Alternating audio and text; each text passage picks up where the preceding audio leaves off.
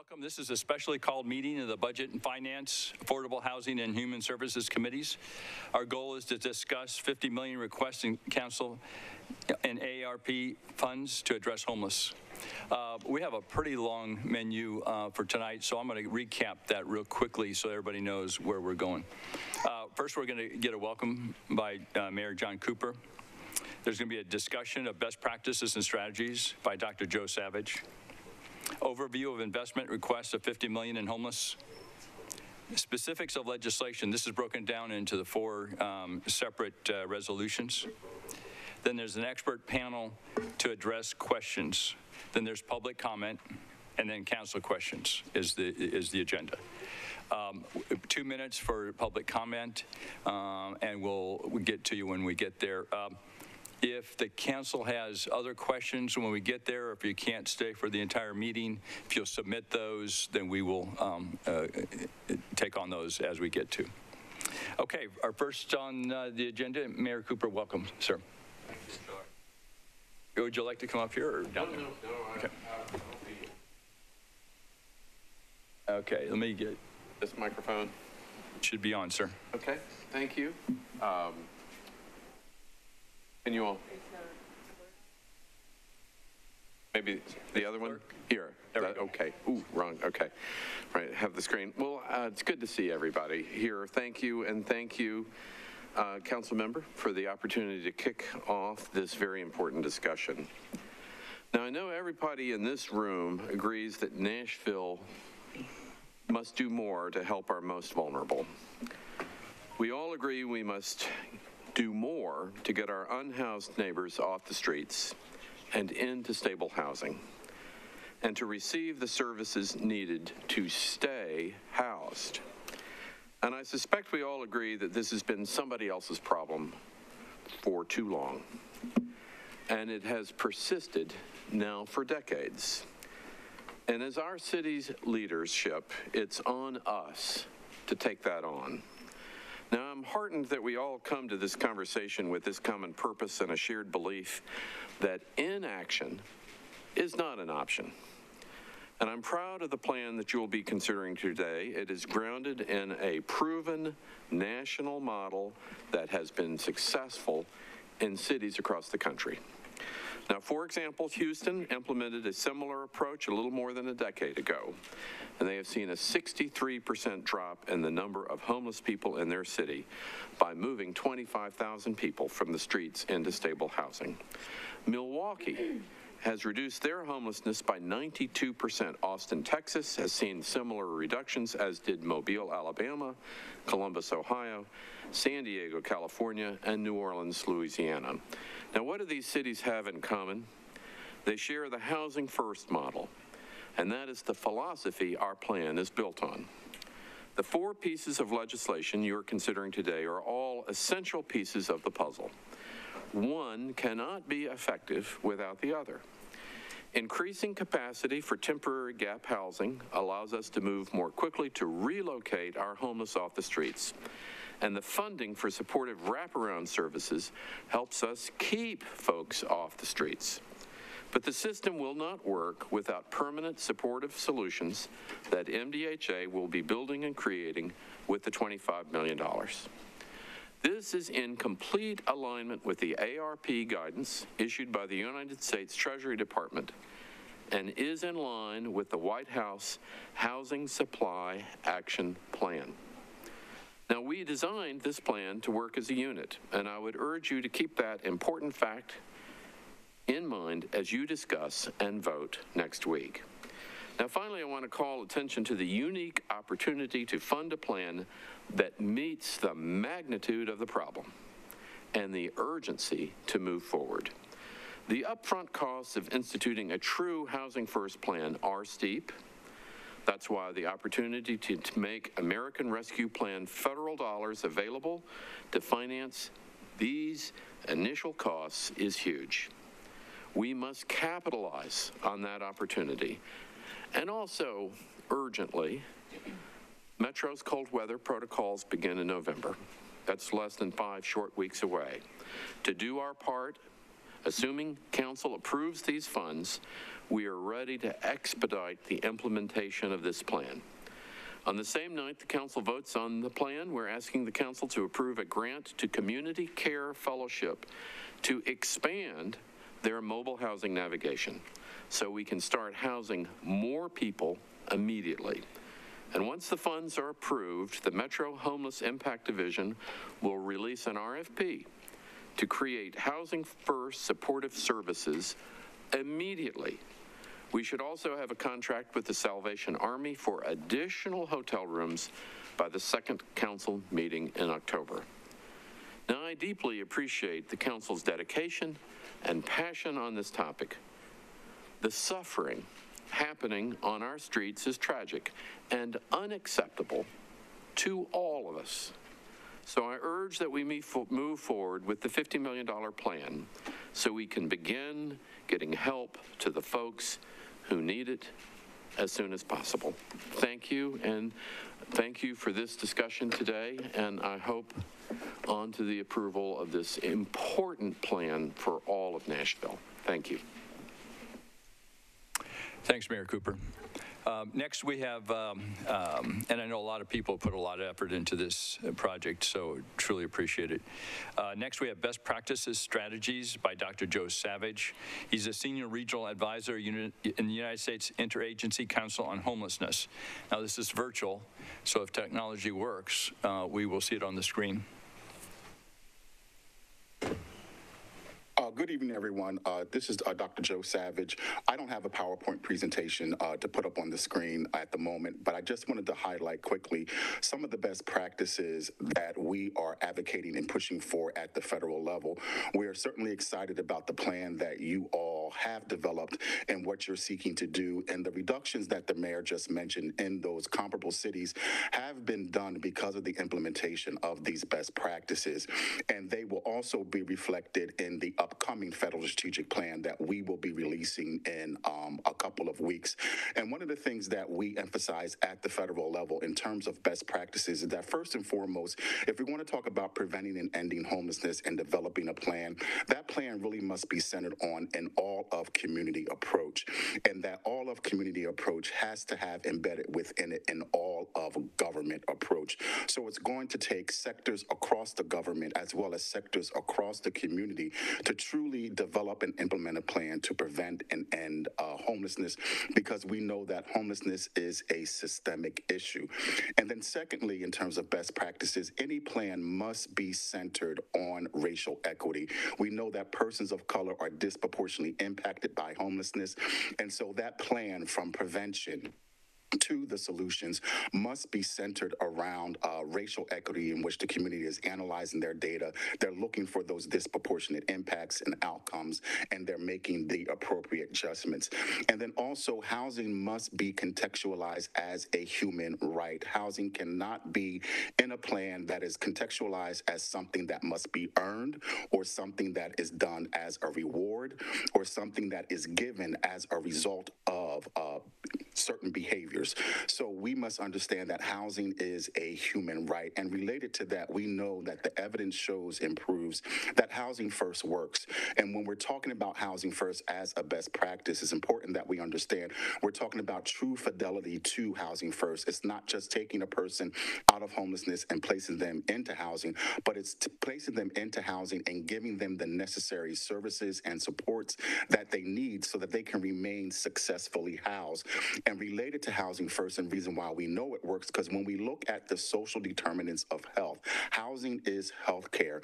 People fare better in their health care, addressing their underlying social problems, when they are stably housed first and not vice versa. So the evidence and the data shows that housing first works, and so any community plan must be rooted into housing first if you want to see the reductions that are being done in other cities.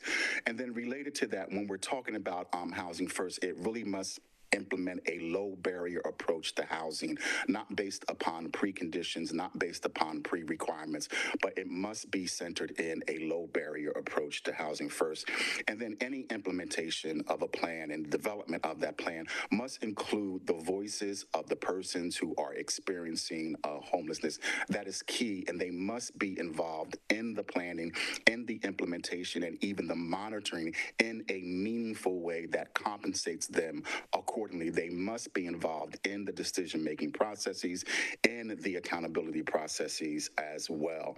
And then also the plan must be centered on local data. We want communities to implement plans that are based upon these evidence-based practices, but that are tailored to local data and local needs so that the plan fits that community specifically. And then that plan must have a strong prevention component. If we're going to implement a plan to end homelessness, it's going to be without purpose if we don't cut off the faucet. So prevention has to be a key element of any plan to end homelessness. And then the plan must focus on housing and not handcuffs. A plan cannot be centered on criminalizing behavior that people seek to fulfill their necessary needs, sleeping, eating. But the decriminalization of homelessness is key in any plan that seeks to prevent and end homelessness. So those are just a highlight of the best practices that we are promoting at the federal level as federal priorities, and we hope that any plan that any community develops will incorporate these best practices. And as I mentioned before, they will be reflected in the upcoming federal strategic plan that we will be releasing in a couple of weeks. Thank you for your time. Thanks, Dr. Savage. Appreciate it. Next, we have an overview of the investment of the $50 million in homeless. And April Calvin, Interim Director, the Metro Homeless Impact Division, Jaha Martin, Chair Homeless Planning Council, and Hannah Carnejo Nell, HMIS Manager, will be presenting. Thank you. Just a minute. I'll get you. Go ahead.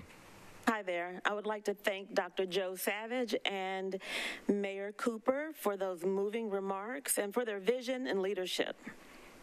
I'm April Calvin, the Interim Director of the Metro Homeless Impact Division, the department that is deeply dedicated to supporting our unhoused Nashville neighbors and connecting them to the services that they need. We address homelessness by using a collaborative approach between Metro government, our valuable community partners, and nonprofits. This work is not done in a silo. Today, you're going to hear a great story of community collaboration where agencies and partners removed self and reduced single agency funding plans and increased community capacity by focusing on the overall need. I introduce to you the Homelessness Planning Council Board Chair, Jaha Martin. Thank you, April, and good evening to all of you. I am Jaha Martin, and I am the chairman of the Homelessness Planning Council. It is an honor to serve in this role and be a part of the exciting work that Nashville's Continuum of Care is engaging in to end homelessness. In my full-time employment, I am a coordinated entry social worker with Tennessee Valley Healthcare System, also known as the Nashville VA, where I provide needed linkage and coordination of VA and community resources for veterans experiencing homelessness. In this role, I also get to serve on 2 other continuums of care within the Tennessee area. We have 7 total in our catchment area, and continue to expand my knowledge base on governance and HUD policies. It is my sincere hope that Metro Council will pass this critical piece of legislation at the requested $50 million. This legislation provides needed funding and resources to aid those individuals and families experiencing homelessness to not just obtain but also sustain permanent housing. This will support the work of the agencies within the continuum of care to continue to move this work forward.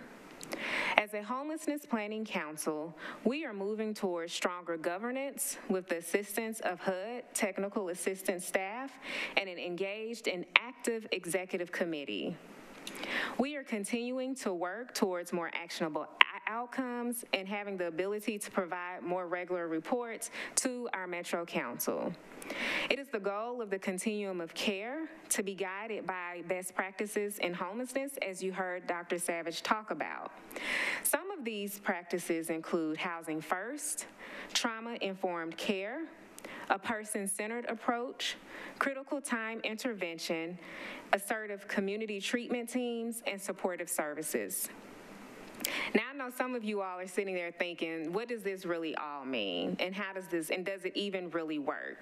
Well, I'm glad that I could read your minds and answer this question for you. So prior to this role, I was a HUD VA supportive housing social worker for 7 years. Many people are aware of this program. It's called HUD VASH. And the VA doesn't oftentimes get positive publicity, but in this instance, I think the VA has been ahead of the times. And so during my role as a HUD VASH social worker, I was able to witness how these best practices not only work, but can save lives and have both measurable and immeasurable outcomes. Some of the immeasurable outcomes that we will never be able to give you data on include you are able to witness individuals and families that are housed begin to address various stressors that contributed to their homelessness because they are removed from the trauma of being homeless. Now they can address some of the other traumas that they are experiencing. They gain stronger social supports. They regain their self-confidence. I've seen people who have rebuilt broken familiar relationships, reconnect with people they have not talked to in 20 and 30 years. Some parents who are now able to connect with children. I have seen where people have had extreme changes of improved mental and physical health to where their skin, their hair, all of those things just look so different. They smile. They began to take care of those things that they just weren't able to address while having street homelessness. These are just a few of the many examples that I was able to witness when I was able to see someone come from literal street homelessness to housing. Metro Council, we as a city have a rare opportunity to help those that are experiencing homelessness by investing $50 million towards resources. This type of access will not only be life-giving, but it's life-saving for so many of our most vulnerable residents. As we often say in the work that we do in the community, that this is a matter of life and death. Politics, yes, I know that's why you all are here, but these are human beings who have lives, and this is a matter of life and death with this legislation. I am hopeful that on October 4th, this Metro Council will be recorded as change agents for those experiencing homelessness in Nashville. And I want to leave you with this quote by Dr. Martin Luther King, Jr. History will have to record that the greatest tragedy of this period of societal transition was not the strident clamor of the bad people, but the appalling silence of the good people. So I am hopeful that we will not be silenced and that we will be the change agents that Nashville deserves. So thank you so much for your time. All righty, next we have Angie Hubbard. I believe she's on virtually. Hi, good afternoon. I'm sorry I couldn't join you in person. I'm a little under the weather, but I wanted to take a few minutes and put this request in context of how we're addressing our housing crisis throughout the city. This is something that I'm asked about often, and first to assure you, I have been deeply part of these conversations, working alongside April and Stacy and others throughout this proposal development. But I wanted to put a few things in context for you with our approach to addressing homelessness. Addressing our housing crisis is deeply complex. And just like many of you have heard me say, building a house, it takes more than one tool. And in fact, you use many different tools on different parts of the house. The same is with our approach. And the Affordable Task Force itself recognized that in its report and made many recommendations to tackle our housing crisis from multiple angles. Without a doubt, the Barnes Fund is one of our most effective tools, and it has such great proven results. And of course, we would love to see that funded at a robust level and know that our nonprofits can step up and deliver. But with over 3,000 rental units funded since its inception over 9 years ago, only 10% of those are targeted to households with incomes at 30% or below the area median income. And none of those are for permanent supportive housing that utilizes both the coordinated entry system and a housing first model. The Housing Division has been rolling out new programs like the Mixed Income Pilot and the Catalyst Fund that target completely different segments of our market. But this request, and I'm going to focus right now on the $25 million particularly as it relates to affordable housing, adds to our toolkit a resource that doesn't exist. So first I want to answer a question you may have. Why are we actually not seeing much permanent supportive housing or 0 to 30 housing proposed through our existing programs? Simply put, this is the hardest housing to create. I'm sure you're going to hear from others throughout this meeting on their various challenges, but I wanted to share from my seat in the stands, both through my years of funding affordable housing as well as from the development side. It costs as much to build permanent supportive housing and housing for deeply affordable units as it does any other type of housing.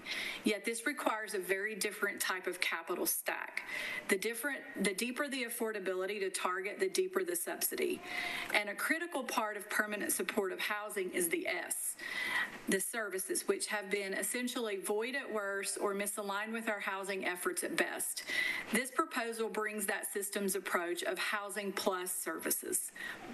The funding mechanism proposed is unlike our current local programs, but not unproven either. MDHA has the ability to create a revolving loan fund, which we don't have locally. This funding can be sustainable. They also have the ability to partner with for-profit developers, which is very beneficial for partnering with existing low-income housing tax credit deals. They have an excellent track record in this space, both on the administrative and the compliance side, and don't take it from me because I used to work there. HUD could actually tell you this as well. The gap financing allows money to get into shovel-ready projects and not having to wait years to go through rezoning, permitting, etc., which we need housing units yesterday. So I hope that you will view this funding opportunity as both and. We need it all, not as either or, and keep doing more of the same and expecting different results. In fact, earlier this week, the Metro Housing Trust Fund Commission voted in favor of a letter of support of this proposal. If this letter is not in your packet already, it will be coming soon. And I would like to conclude with this. With a housing first approach, housing ends homelessness. And with that, thank you for your time, and I will turn it back over to April or the chairman to drive to the next step. Thank you. Thank you very much. April, any recap, or you good? Okay, thank you very much. The next is we have 4 resolutions, separate resolutions for legislation here. And so we're going to hear from one person that leads each part of that legislation. And the first one is going to be on the temporary interim housing by Kathy Jennings, who chaired the... Oh, we're not quite there yet. We're going to talk about a little bit of data. Okay. Yeah. Want me to take over? You still going? Yeah. Okay. All righty. Sorry for that confusion, you all. So I just wanted to confirm the why. Revisit Nashville existing challenges by looking at the data. January of 2022, 1,900 people experiencing homelessness, sheltered or unsheltered. That was our PIT count. Of those, 600 were living outdoors or in places not meant for habitation. Go to the next slide. National data shows in 2020, the percent of chronic homeless individuals was 19% for the United States. Unfortunately, Nashville, we were ahead of that national average by 26% of people experiencing chronic homelessness living outdoors. For local data, I'm going to defer to Homeless Impact Division, Homeless Information Management Systems Manager, Hannah. Hi, Hi, everyone. My name is Hannah Cornet-Honell. I'm the HMIS manager at the Homeless Impact Division. HMIS, Homeless Management Information System, is the primary source of data in our community about what homelessness looks like here in Nashville. So those point-in-time numbers that you saw are when a bunch of volunteers go out in the middle of the night, one night a year, and count how many people we can find. I'm going to talk about data that 43 participating agencies and community partners are contributing to our shared community database, which can give us more accurate information. Particularly, I'm going to talk about the data and what it shows us about unsheltered people in our community, what we know about them, and what it tells us about the need in our community. So from our HMIS system, we know that 2,678 unique people in Nashville have experienced unsheltered homelessness in the past 2 years. Unsheltered homelessness is people who are living in encampments, on the street, in a tent, in a car. 6% of those people have been veterans, 28% have been survivors of domestic violence, including human trafficking, 29% have income, 37% were experiencing chronic homelessness at the time we first spoke to them. 51% were age 45 or older when they entered the system. And 66%, about 2/3, have a disabling condition. The definition of chronic homelessness requires having a disabling condition as well as remaining experiencing homelessness for 12 months. So if all 66% of those people continue to experience homelessness, they will all become chronically homeless. Other information we know about people who are living outdoors, unsheltered in our community: 66% of them are men, 95% are non-Hispanic or Latino, 61% are white, and 37% are Black or African American. This one is specifically about those 2/3 of people who are self-reporting having a disabling condition. The top 3 self-reported disabling conditions are a mental health disorder at 20% of unsheltered people, a physical disabling condition at 14%, and a chronic health condition at 11%. This data is all self-reported by people who are experiencing homelessness, who we also know, particularly people with mental health disorders, may not always be the best historians of their own experiences, so these numbers are potentially even higher. This is a map of Nashville that's showing us where our unsheltered neighbors are living. So the darkest blue areas, it's a little hard to see because it's small, downtown are where the most people who are experiencing unsheltered homelessness are in our community. The orange areas, particularly the dark orange, are the next most common areas where people are living outdoors. Those are West Nashville, East Nashville, Antioch, Madison, and South Nashville, particularly along Murfreesboro Pike. The light blue areas are where there's not a lot of people living outdoors in our community, areas like Midtown and Green Hills. This on the green line is showing us how many people experiencing unsheltered homelessness in our community are participating in a street outreach program month by month. So they're working with a street outreach program. We can see that that has been increasing every month for the past 2 years. So every single month, more and more people in our community have been experiencing unsheltered homelessness and living on the streets. That red line along the bottom is the number of people who are moving from those street outreach programs directly into permanent housing. We can see that number has not been able to increase along with the number of people who are living outside. So over the past 2 years, this number has increased from under 500 to over 1,500. This slide is about the length of time it takes people to move into permanent housing. So on average, people who are experiencing unsheltered homelessness in Nashville are experiencing homelessness for 5 years and 2 weeks before they move into permanent housing. That's a long time. We also know that once people start working with a street outreach program, on average, they move into permanent housing in 4 months and 3 weeks. So when people have services, when they're working with street outreach programs, they're able to move into permanent housing much quicker when we have enough services for people. This graph, unfortunately, is also showing us that the amount of days it's taking people to move into permanent housing from street outreach has been increasing over the past 2 years. So as more and more people are living on the streets, we can see that in March 2021, it took about 120 days for people to move into permanent housing. That's now at over 200. So over the past 2 years, more and more of our community members have been living outside, and it's taking longer and longer for us to move them into permanent housing.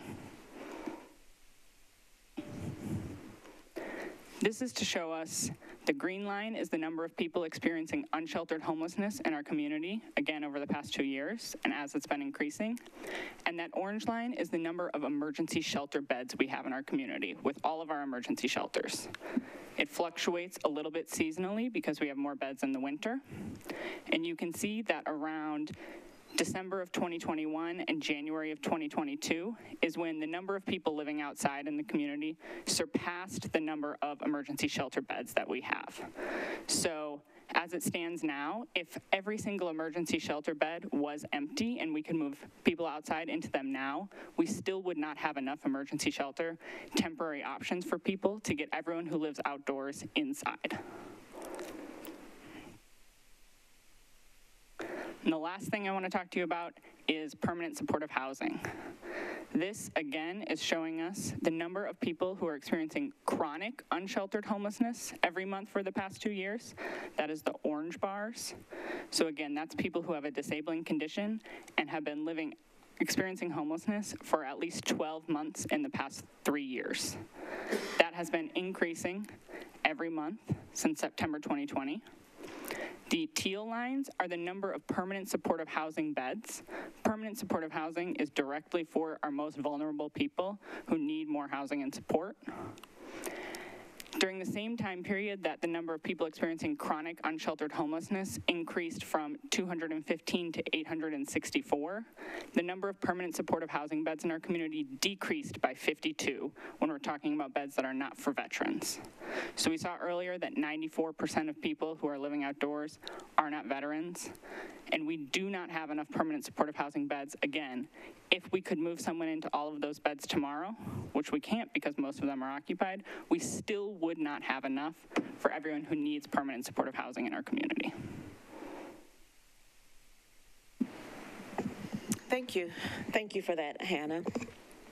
As you may have heard me say, this investment is more than a dollar allocation. It's more than words on a paper. It's more than a proposal to be approved. It's a historical funding. It is literally what will take hundreds of people from hopelessness to homes, from streets to stability, from impending danger to safety. As you listen to the investment priorities, please remember, for a successful housing crisis resolution portfolio, the funds are all dependent on each other for success. This investment will reduce the bottleneck in our current system. These funds are performance-based with the ability to be tooled and retooled for success. The design to meet the need of the most vulnerable here in Nashville will utilize our coordinated entry system.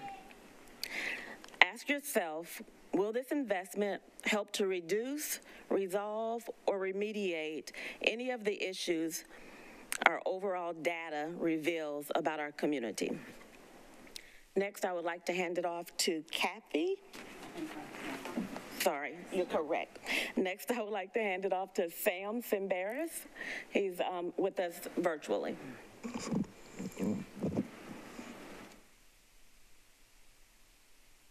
Hi, good evening, everyone, council members and distinguished colleagues. Thanks very much for inviting me to participate.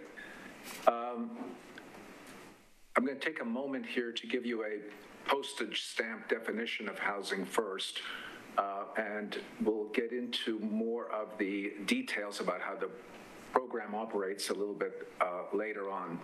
But you've already heard from the mayor and Dr. Savage and others about this commitment to using a housing first approach. And the reason that this commitment is taking place is that there is a solution to all of the problems that you have heard about in terms of the data in Nashville. and an effective intervention for ending chronic homelessness over a period of time. The question is, what do we use and why would we use Housing First, and how will that help us? Well, the data from a number of studies has shown to us that a Housing First approach is extremely helpful for helping especially the most vulnerable people. Given the numbers of people we have to serve, we start somewhere, and this intervention is targeted particularly at those people that would be unable, even if they could have the financial resources, to get off the streets on their own. The reason to focus on this group is they are the most vulnerable. People with severe mental illness typically die 20 years earlier than the population that's housed, so that there's an urgency to this. Housing First has the goal of achieving housing stability for this population that has really been unable to be served by the system as it exists right now. There are a small number of Housing First initiatives right now in Nashville, but we're talking about bringing this type of an approach to scale so that it can do justice to the numbers that we need to serve. Housing First begins with housing, but it is a combination of housing and services, as you've heard. I will describe the services a little bit further on, and to say that the goal here is not just to achieve an end to homelessness for this population that has health and mental health and addiction issues, as you've heard, but also to promote recovery and community integration. And why start with this group is an assist to the system in general. People who are chronically homeless are using, they're only about 19%, I believe was the number we heard for Nashville. This group uses 50% of the system resources, outreach, shelters, and so on. So it kind of slows down the capacity of the rest of the system because people who are chronically homeless remain in that system. By moving that group out first, it actually enhances the capacity of other parts of the system to work effectively. I'll say more about all of this when we talk about the proposal specifically, but just to underline and underscore the fact that when the proper resources and the correct operational methods, program fidelity is important. We have to get this right. The right amount of support services and housing, immediate access to housing. The 4 months you heard is totally possible with this kind of approach. We can achieve an 80 or 90% success rate in housing stability for this population. Thank you. Thank you very much. April? Okay, next I believe that we're going to talk about the $9 million of temporary. I think we have we're going to make an adjustment. Okay. We're going to open it up to the Metro Council to ask any questions while April and her team are right up here. So let me open up to council members. If you could raise your hand as you get a chance. Thank you. Let me recognize Council Lady Johnston first. Thank you. So I appreciate everyone being here. I don't think, no one's here questioning the why. Everybody knows the why. I think we really want to get into what these resolutions are doing, how this money is going to be spent. Is this the best way to do it? So I would like to jump to the specifics of the legislation, and we can go in the order that the agenda says, but I want to talk about each one of them separately. So the first one is 1698 about temporary interim housing. The resolution speaks specifically about the mobile navigation units, nothing else, which is fine with me. In this, the question and answer deal, they talked about micro-housing, but I think we've stepped away from micro-housing. Is that correct, because of the cost of it? So is that off the table? So that's next. That'll be what I get into when I do my part. Is that okay? Yeah. If I could suggest, the next section is all the individual resolutions. So it may be, Councilor Lady Johnson, worth letting that go through and then ask questions. That's fine. I just want to make sure that each one of these resolutions, the council is going to dive into each one of the resolutions. It's not just a presentation, because we can read. We know what it is. We just let's get. This is supposed to be a work session. Sure. Okay. Thank you. Councilman O'Connell.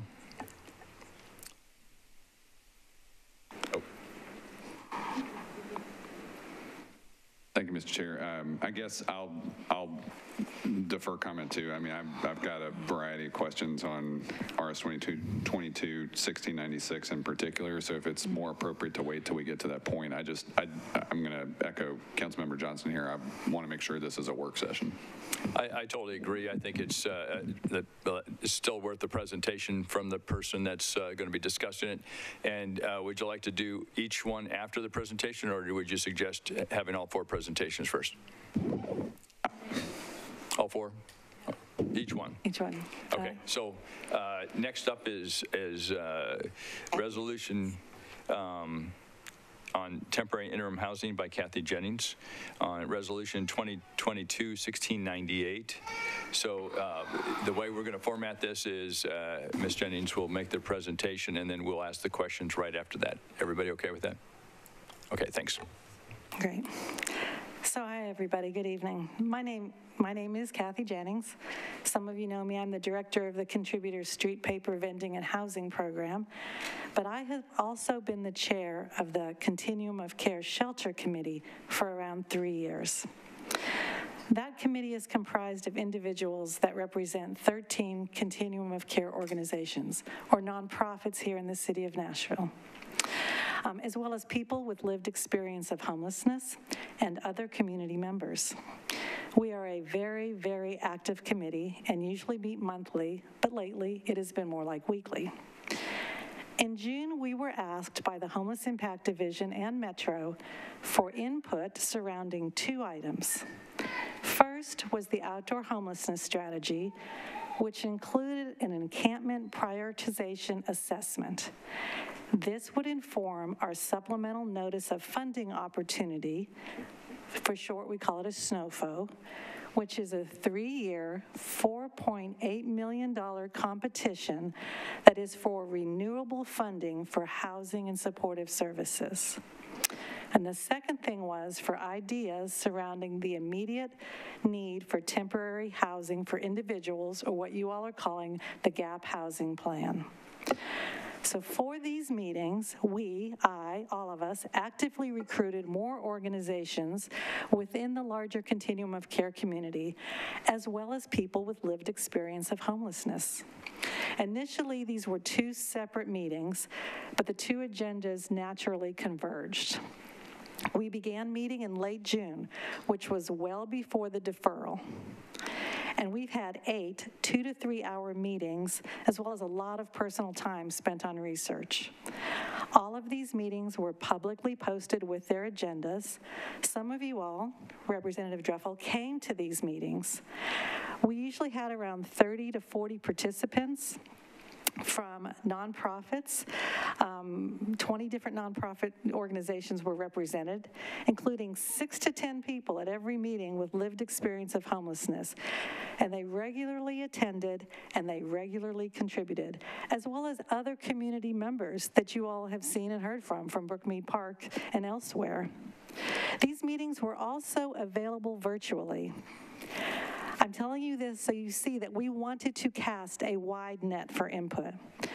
The format was such to engage every single person present, even those not a part of the shelter committee, and to encourage ideas and feedback. Everyone had multiple opportunities to speak. Then we presented both our outdoor homelessness strategy draft and our GAP housing plan to the Homelessness Planning Council on September 14th. I am telling you all of this because I think it is important for you to know, committee members, that the ideas I'm presenting to you were not developed in a vacuum, but they represent the voices of your constituents. who include those unsheltered neighbors living on the streets and in the camps or in the mission, those of us who work directly with those neighbors, and also those individuals who live next door to those neighbors. It is important for you to know two things: that the funding from these resolutions works in conjunction with our SNOFO application, which seeks to leverage this $50 million funding to be more competitive. I'm going to say that again. They work in conjunction. Success with the SNOFO funding is what ensures sustainability year after year of the supportive services and housing that we so desperately need. And the second thing is that gap housing is temporary and is only successful in serving the indicated number of people if there are permanent housing units on the other side. And permanent housing is only successful if there are supportive services to go alongside. So our funding will secure the success, which will secure more funding, which will secure more success, and exponentially build a more cohesive, effective, sustainable system for the future of our city. So our recommendations were guided by the principles of trauma-informed care with dignity, compassion, and choice. And our recommendations are to expand the use of hotels and existing faith-based facilities through expanding mobile housing navigation centers and taking the rest of the hotel rooms at the hotel formerly known as Roadway. This was a very robust discussion. We met for hours. We whiteboarded all of the options, and these were the most effective economic options for these temporary housings. They will include 24 hours, 7-day-a-week staffing, and if feasible, to establish micro-communities not as previously presented, but on private or public property to create additional temporary housing and choice for the unhoused. And I'll talk more about that in a second. So I have paid no attention to the slides, so I have next slide in my notes. So these ideas are not even, this is the one, these ideas are not even remotely close to what a sanctioned encampment is. We recognize that everyone deserves a safe place to live, and right now, many, if not all of the places people are living are not even close to being safe. Obviously, the best case scenario would be to move someone directly to permanent housing. That's the best case scenario. But when that's not an option, while we wait for these permanent housing options to be built, having a safe temporary place to begin services is necessary. So our goal is to serve 800 to 1,000 individuals with temporary housing by fall of 2024. We will use the coordinated entry system and focus on the most vulnerable, ensuring that people have some choices, which includes large congregate settings, small congregate settings, and individual units. So here's some hotel specifics. If we take all the rooms at the Roadway and provide security and staffing, this will immediately improve the quality of life of the residents and the surrounding communities. The contributor rapidly rehoused dozens of people at the Roadway. Most of those people now have been moved into permanent supportive housing. This was our first rapid rehousing program, and I could go on and on about stories, but it works. It takes time, but it works. If you have questions, I am intimately acquainted with this property, the management, and the program. So please feel free to ask me any questions about that. And as for the mobile housing navigation centers, these small settings are very cost effective. They can rapidly expand and contract. They can organically develop a support community that not only includes the organizations providing the services, but also the church congregations and ancillary functions that are held within that church, like AA meetings, counseling services, anger management things. Do you know what I'm saying? And then as far as the micro housing, we recommend that they explore options to maybe attach a few of these units. Several of the churches have extra property, so maybe you put 2 or 3 there. That's very feasible in cost, not any more than the hotel rooms. And it creates a link to the mobile housing navigation center already on site there in the community that's been developed. And then the next slide. So other items to note, this program is based on a housing first model, extremely low barriers to housing and very cost effective. Faith-based agencies will lower barriers to accommodate needs of the individuals. Funding to agencies providing housing under this effort will be required by contract to be low barrier and provide services to all, regardless of race, religion, gender identity, family structure, including age and the sex of the children or parents, sexual orientation or culture. All HUD-funded programs are required to provide fair, equitable access. Non-compliance can trigger recapture of federal funds. Organizational contracts will come before the council before approval, right? So, for approval. So you will have the opportunity to review every organizational contract. So finally, I sent a letter to you all last week, and it was signed by a vast array of people who worked for hours on these plans that we put before the Homeless Planning Council in Metro. And in that letter, we really implore that you vote yes on these resolutions without the amendments. So I understand, and I'm just going to speak freely here, that there are amendments pending for very good causes, for very good organizations that we all love, that we all depend upon. And it is a hard thing to say no to those causes. But this bucket of money, for all of the reasons I mentioned above, needs to go towards sheltering the chronically homeless. Breaking apart these resolutions, no matter how good the purpose is, would quite frankly jeopardize a very open and transparent process that many of our nonprofits and citizens have taken a part of. I mean, quite frankly, it would destroy that tenuous unity that we are building to make this a better system for our neighbors. It is a matter of life and death. This is not about politics. And I just wanted to name some of the organizations so you all know who I'm speaking of. Jaha Martin of the Homeless Planning Council, Rachel Hester of Room in the Inn, Alex Smith, who's a member with lived experience and a member of CAB, Reverend Jay Voorhees of City Road Chapel United Methodist Church, Kimberly Etherly, a person with lived experience who lives in one of the mobile housing navigations units, Ryan Lampa, People Loving Nashville, Lee Holland, who works with Metro Homeless Impact Division, Ryan Lesor of Community Care Fellowship, Jennifer Reason of Safe Haven Family Shelter, Lindsay Crinks of Open Table Nashville. These are all in support of passing these resolutions without amendment. Lisa Wysocki of Colby's Army, Captain Philip Canning and Freddie Valcarol of the Salvation Army, Nashville Area Command, Meredith McLeod Jowlin of Shower the People, Sheila Decker, lived experience and a CAB member, Tracy Pekovich, program manager of Mental Health Co-op, Bradley Siegel, who's a member with lived experience, Kimberly Perkins, I see you back there, Kimberly, a member with lived experience, Will Connolly, CEO of Park Center, Jonathan Rizzo, a community member, Mary Catherine Rand, executive director of Mary Parish Center, Albert Ballone with lived experience, H.G. Stovall, the interim executive director of Nashville Launchpad, Crystal Wolverton of Neighborhood Health, April Burns Norris, Community Bridges Incorporated, Josephine Boone with lived experience, she lives at the Mission, Whitney Riddell of Nashville Veterans Administration Medical Center, and then we had a few others.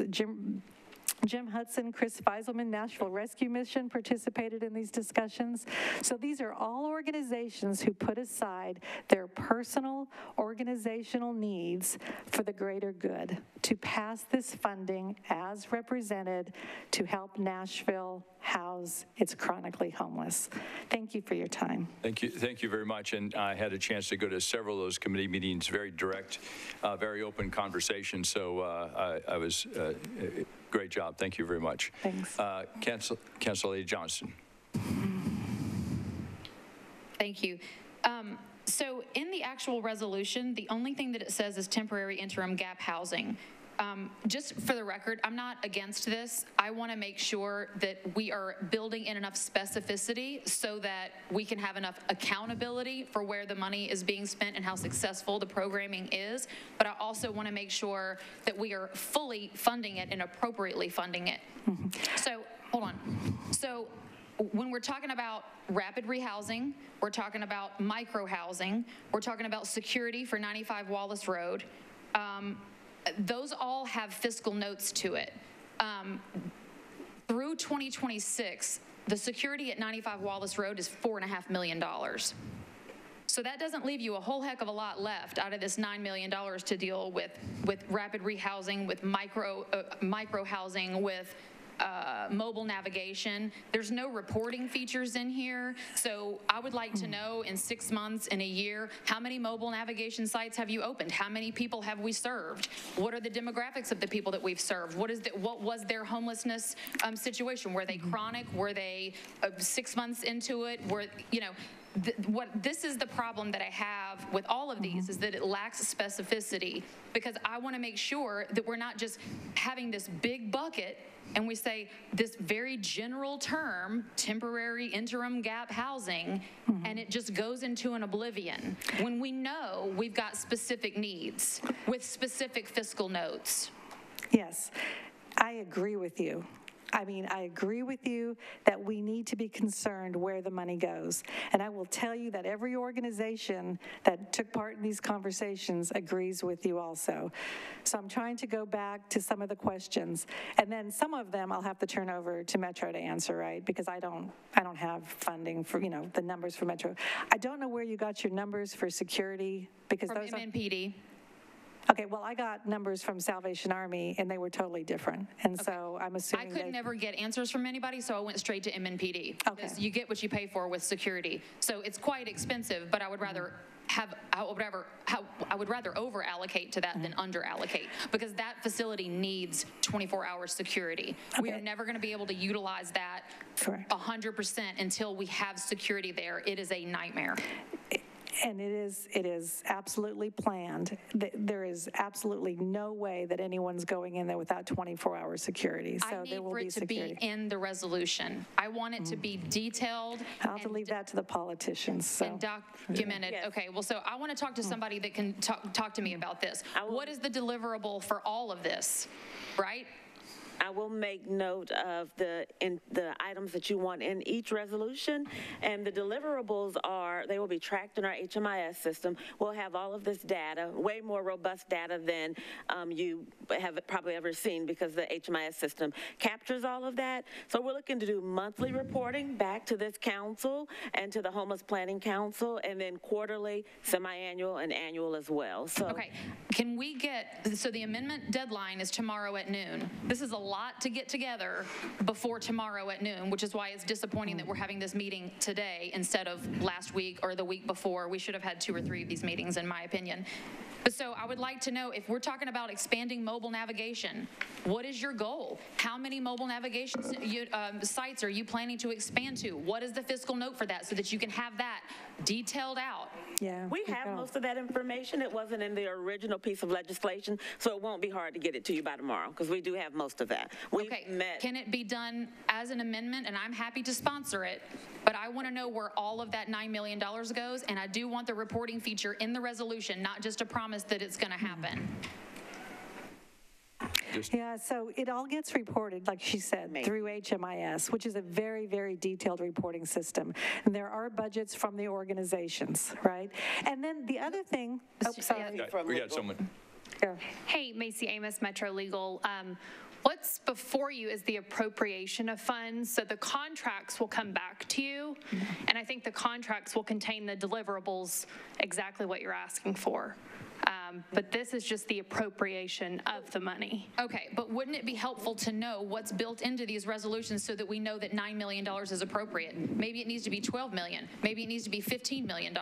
We don't know, because we don't have any of these fiscal notes. This is very, very broad.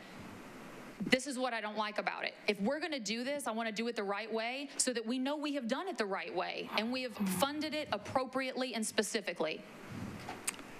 Thank you for that. We do have that information, and then we'll this evening, and tomorrow morning we'll make sure to give that to you all in a package before we move forward. It's actually in the contracts. We'd already started the process of contract so that we can have that readily available by October 4th. And I would like to have something specific in there about the security for however long. I have a resolution that I was going to pass specifically for that based off of MNPD's charging all the way through 2026 because that's how long we can spend this money. But however long we plan on having rapid rehousing at that location, there has to be 24-hour security. Whatever that costs, it needs to be line itemed out for this resolution, please. Thank you. Thank you very much. Council Lady Sepulveda, just a minute. Thank you, Chair. So I do agree with my colleague that we do need to figure out the security at this property on Wallace Road. The property owner is actually here behind me. There are a lot of concerns, and we have been working on that very diligently. If we could have the numbers of what you all have as an estimate, that would be great.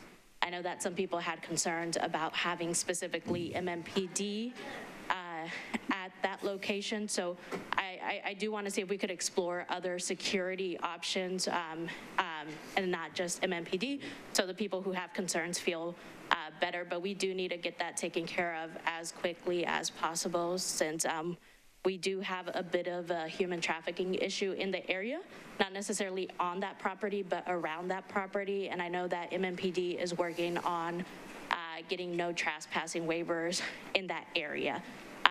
But I agree, if we could have what estimates you all have, that would be great. If we could get that done before tomorrow's deadline, that would be perfect. And I would be happy to sign on to Councilmember Johnston's substitute resolution, whatever that looks like, amendment to make sure that that happens. You know, we are taking care of a very vulnerable population, and we want to make sure that they succeed. And I think this will help the area tremendously and just give a little bit of protection to the residents that are living there now. But yes, if it could be not just MMPD, but other options, that would be great. That was my main point. And the reporting is also important. That was the other one. If we could have reporting to the ARP committee included in that, absolutely, that would be great. Absolutely. Thank you for that. We are negotiating contracts with CCF and the Salvation Army and a security company through the Salvation Army, and I can get you that information. We were prepared to put that with the package on October 4th. Thanks, Council Lady. Any other questions? Yeah, Council Lady Gamble, just a minute here.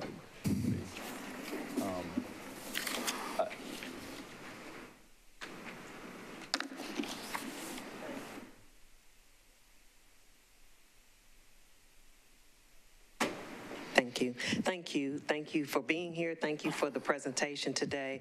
My question revolves around the rapid and temporary housing. You noted in the presentation that 28% of the homeless are homeless because of domestic violence issues.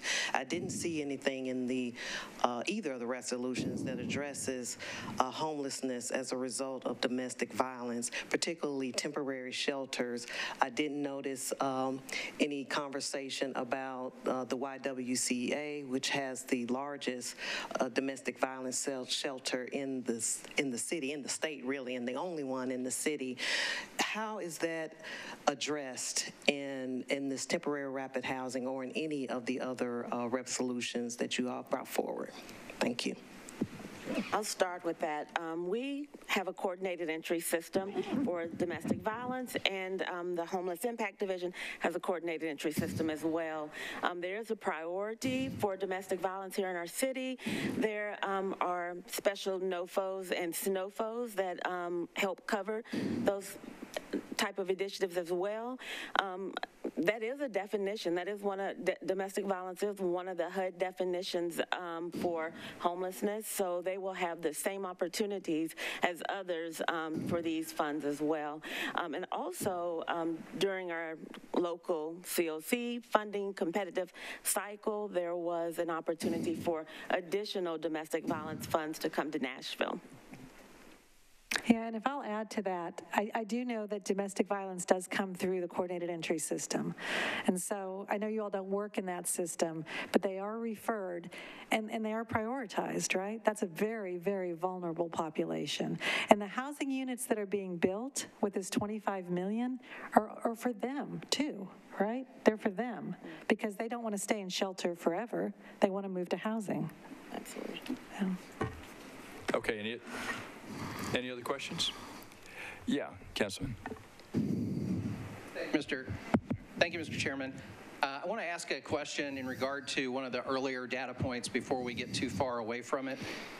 It was stated that 94% of the unhoused population are non-veterans, and I want to ask where the data comes from on the veteran population, because the numbers reported from our own local Operation Stand Down are significantly higher than that, and in addition to the national statistics in regard to veteran homelessness. I have a hard time believing we're that much lower than the national average. So if you can tell me where the figure of 6% comes from in your data. Thank you. Yeah, so that was not all people experiencing homelessness, but particularly people experiencing unsheltered homelessness, so living outdoors. So that's not counting people who live in an emergency shelter or like a transitional housing program run by Operation Stand Down. So veterans here have access to a lot of resources, SSVF prevention, rapid rehousing, GPD transitional housing programs at multiple locations like Room in the Inn, Operation Stand Down, Matthew 25. So all those people who are experiencing homelessness still, but are not living outdoors, they weren't in those particular data that I was talking about earlier. That was particularly about people who live outside. But we do work with Operation Stand Down, participates in HMIS, they enter data, Room in the Inn, Matthew 25, the VA. Even considering what you're saying in terms of what's counted and what's not, I have a hard time believing that the actual numbers in terms of veteran homelessness is at 6%. So again, it's not veteran homelessness, it's veterans who live outdoors. I'd be happy to go find out when we look at all people experiencing homelessness what that number would be, because I do imagine it would be higher than 6%. I remember that 153 of the unsheltered people reported to be veterans over that 2-year period. So that's 153 over 2 years, again, living outdoors. So many of them maybe are living indoors in a shelter, and I'd be happy to find out what the percentage would be of the entire population of people who are experiencing homelessness. Would you mind then getting some veteran-specific data and reporting to council on that? Sure. Thank you. Thanks, Councilman. Other questions before we move to the next resolution? Okay. The next resolution is 1696 to talk about GAP financial for permanent supportive housing. The speakers are going to be MML Alexander, Director of Community Development and Metro Development Housing Agency, and Stacy Horncock, consultant with Metro. Thank you.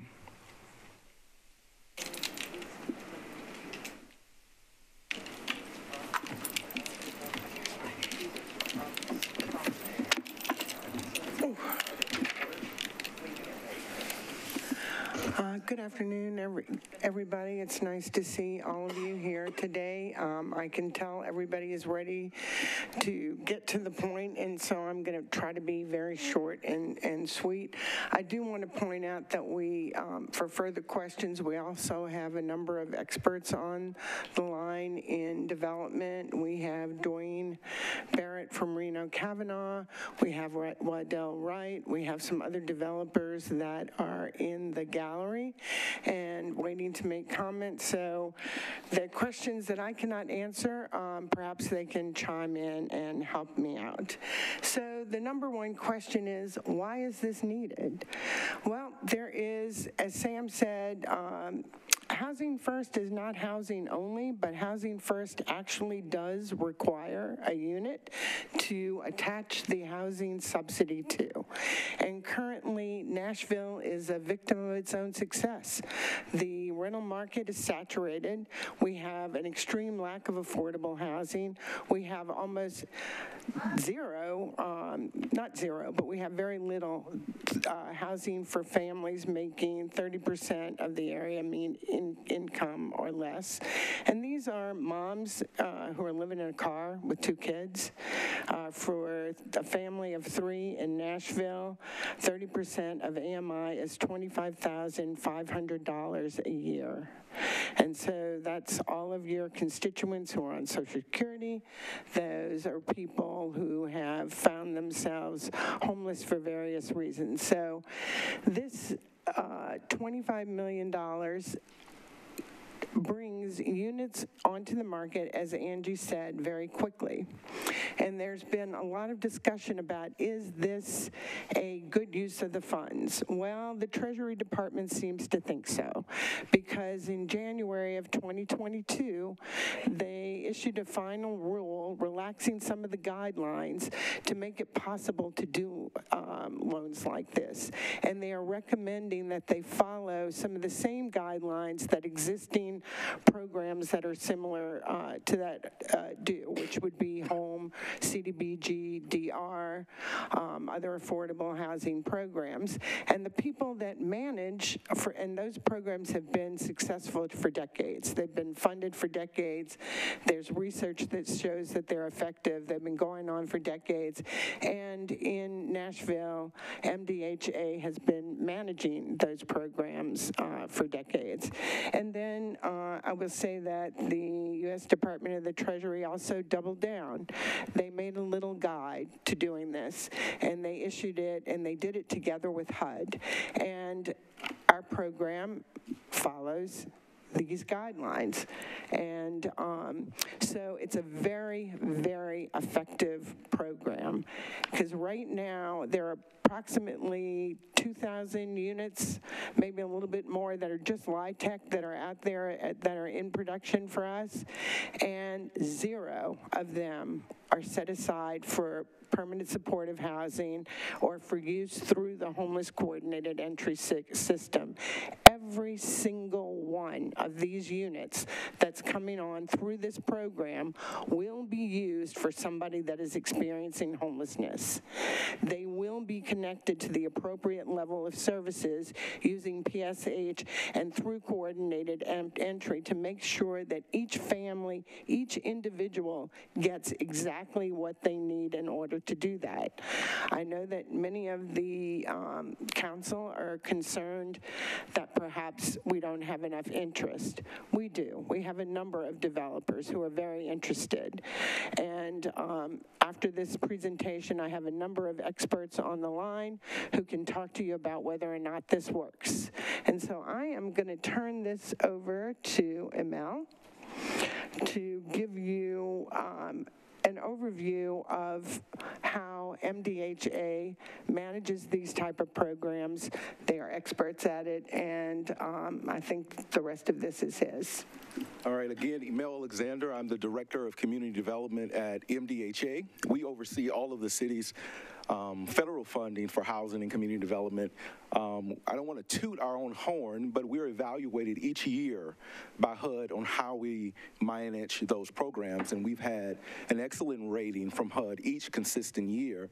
And as Stacey has mentioned, one of the guidelines for Harper funding is that it aligns with the existing federal programs.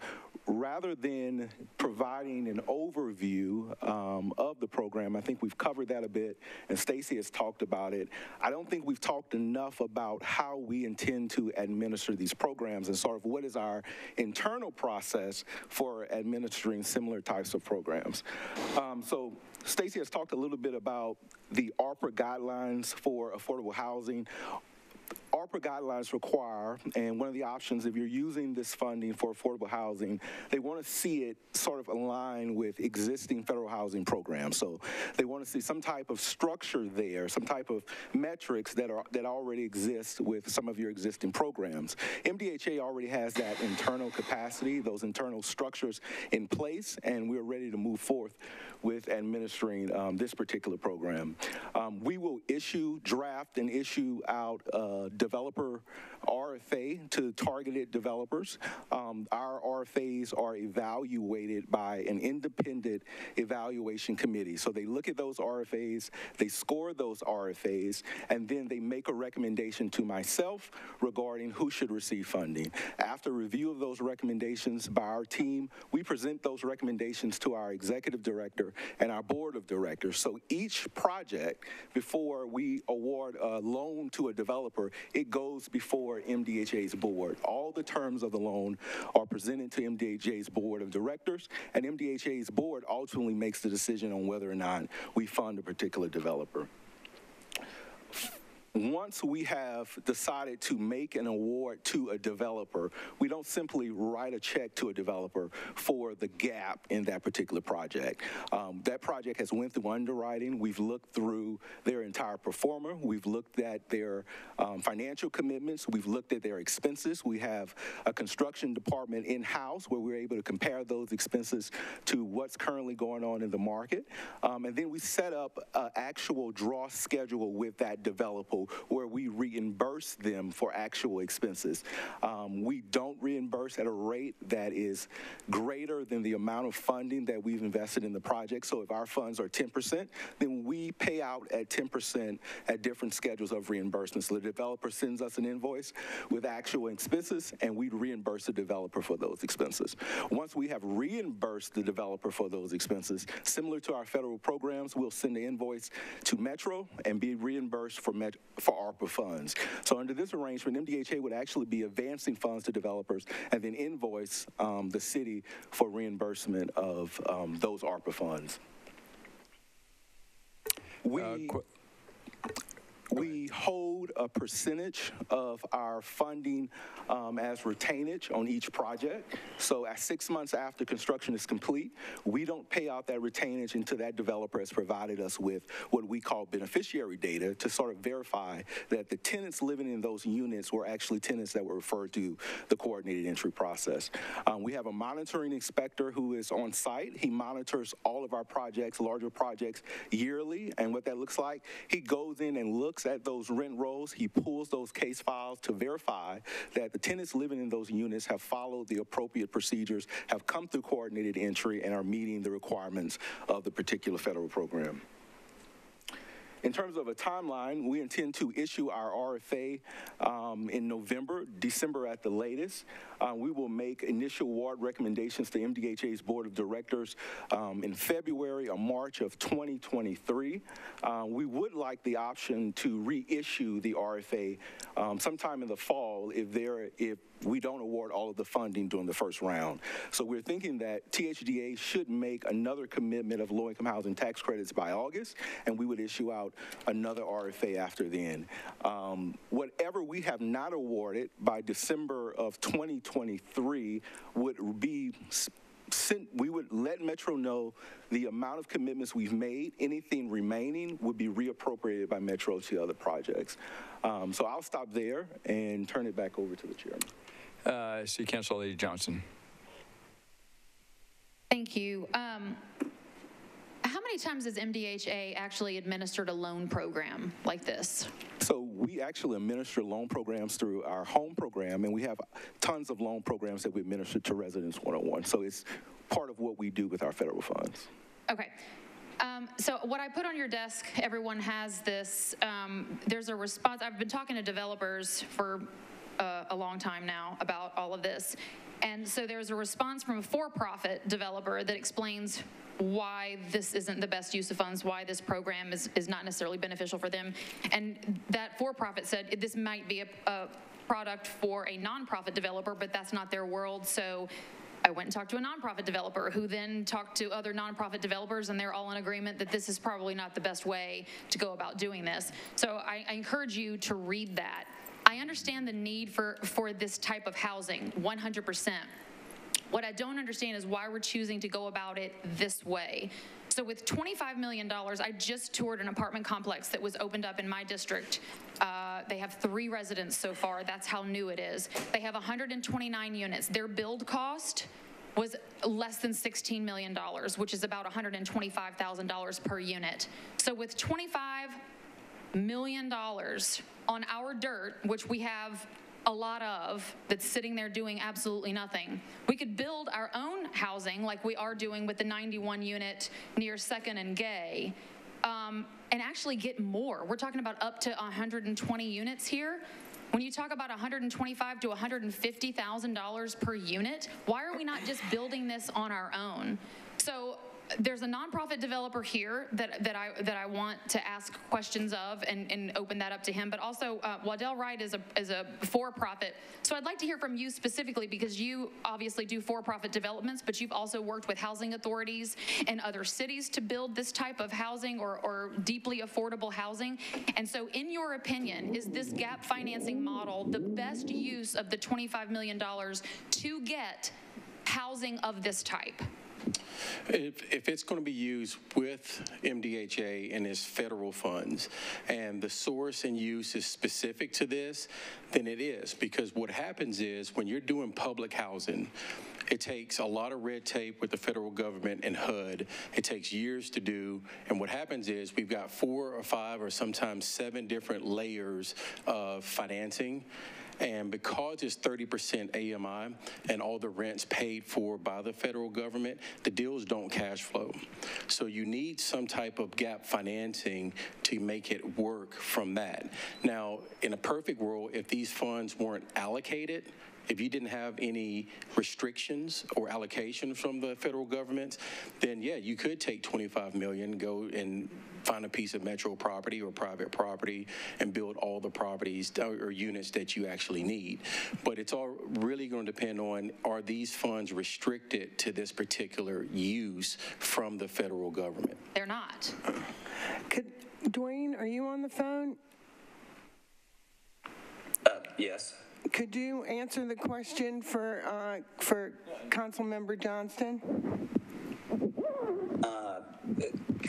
Could you restate the question again? I mean, I thought I heard, was this the best use of the funds? And I'd have to hear all the other potential uses of the funds.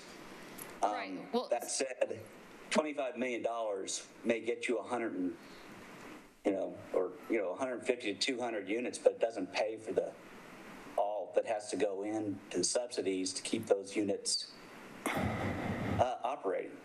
I've talked to a handful of developers in Nashville that probably collectively have 1,500 to 1,800 units currently under construction. They looked at the proposals for subsidies and how to incorporate into their currently underwritten projects a certain number of units that would be dedicated to people earning 30% or less of the area median income. And to a developer, they said they would pursue it. It wouldn't be more than 10 to 20 units for each development, but it would be incorporated. And these units absolutely need to be included with other, higher income units, because you need that in order to help support the financial feasibility of these projects. Okay, well, I'm going to stop you right there because I'm getting a little confused. Are we talking about the actual subsidy for the rent, or are we talking about building the units? So we are talking about, no, we're not talking about the subsidies for the rent. We're talking about filling a gap and buying affordability within an existing project that is already stacked, ready to go, which means it's going to be coming onto the market anywhere between 6 months and 18 months. If you were to build, and I'm happy to hear that somebody built something with 126 units for $16 million, but the all-in cost for multi-family development around the city, according to one of the developers at Elmington Capital, is $350,000 per unit, all in with everything included. Right, that's when you're talking about with the dirt. I'm talking about if we want to build this but the dirt has a value and you have to value it. But we already own it, is what I'm saying. If what we want to do is build the housing, if the goal is to get the housing, to put roofs over people's head and to build this so So the construction cost. So there are no restrictions about that. So why aren't we building more units? Because it would take forever to build, to do the environmental review. 25 million building new, the costs go up, and I think there are more developers here that you ought to talk to.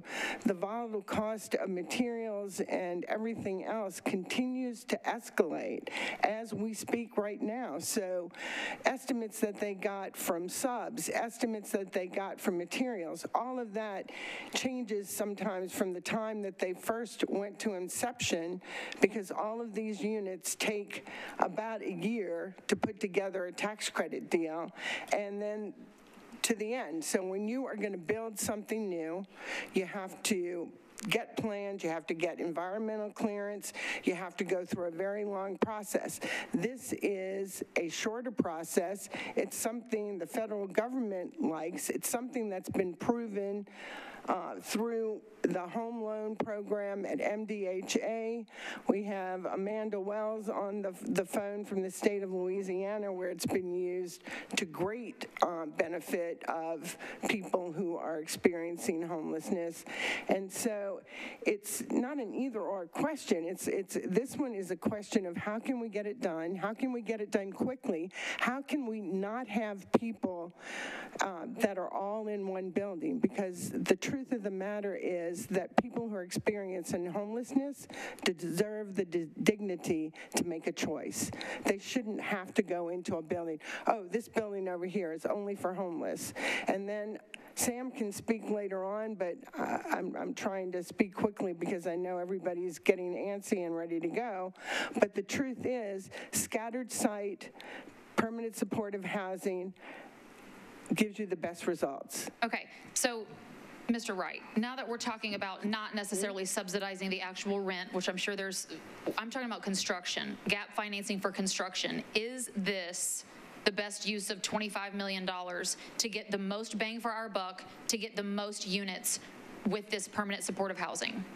If we're going to do permanent supportive housing, yes. If we're going to have tenants in the building that have 30% AMI of the income and less, yeah, because there's no way to cash flow those numbers when you're doing your cash flow analysis, right?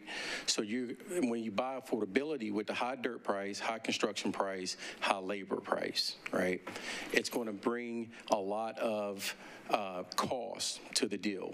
And then your financing's only going to go so far. If you have bank financing, maybe a LIHTC deal and other sources, if you're going to participate in affordable housing, you're going to need some sort of gap from somewhere.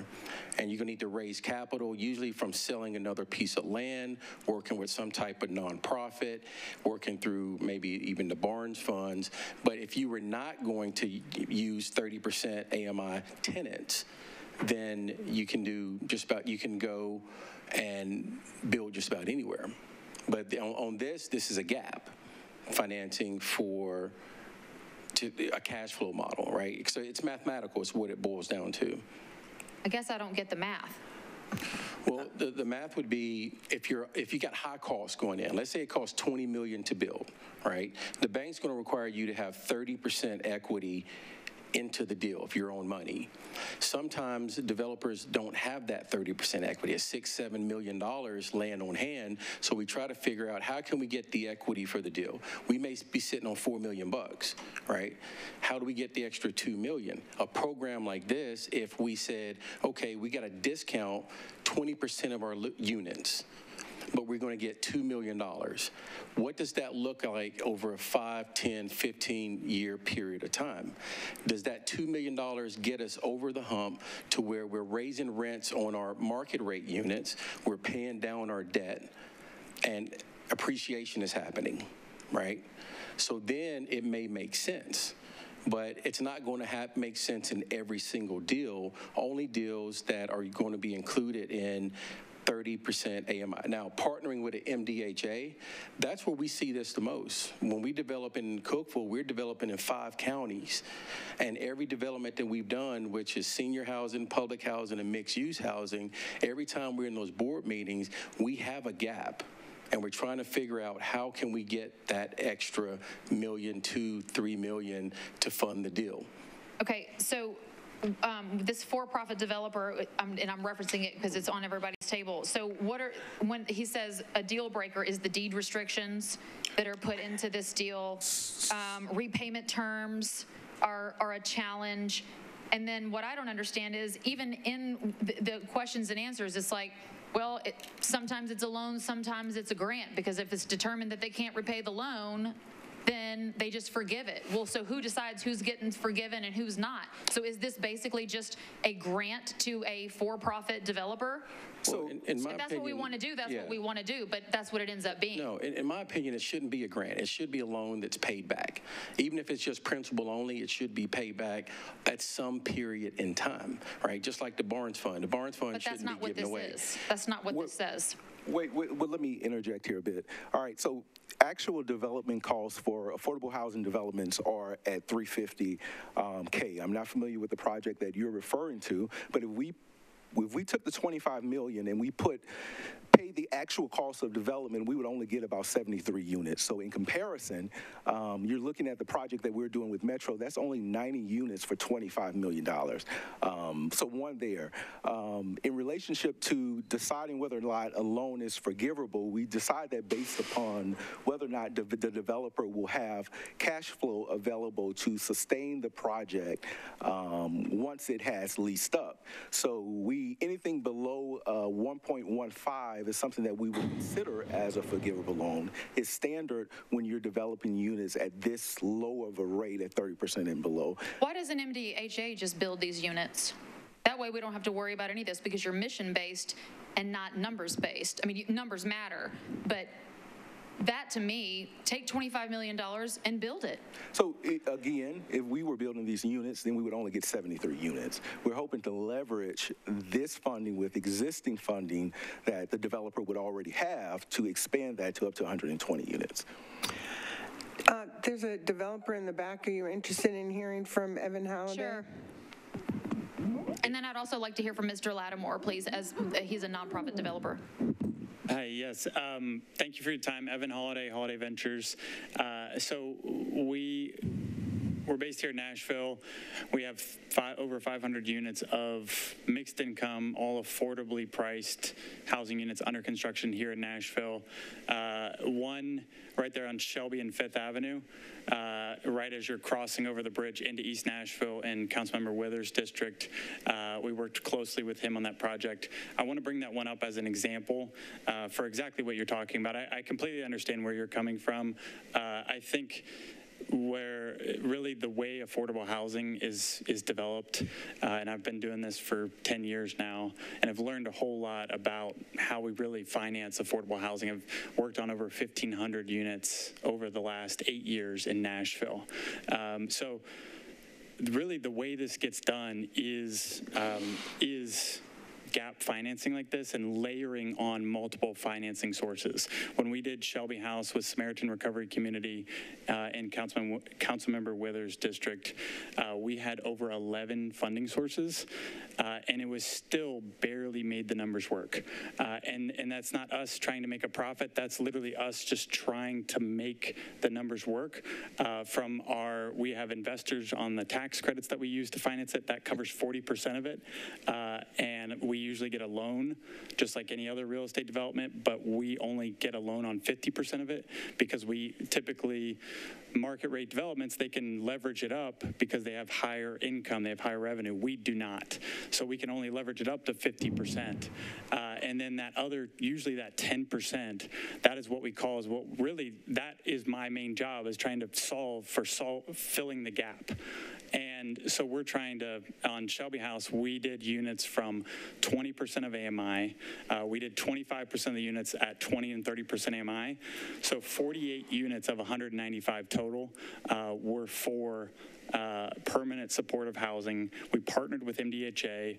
We had project-based vouchers. We have a HAP contract on that property, and that helped us finance those 20 and 30% AMI units.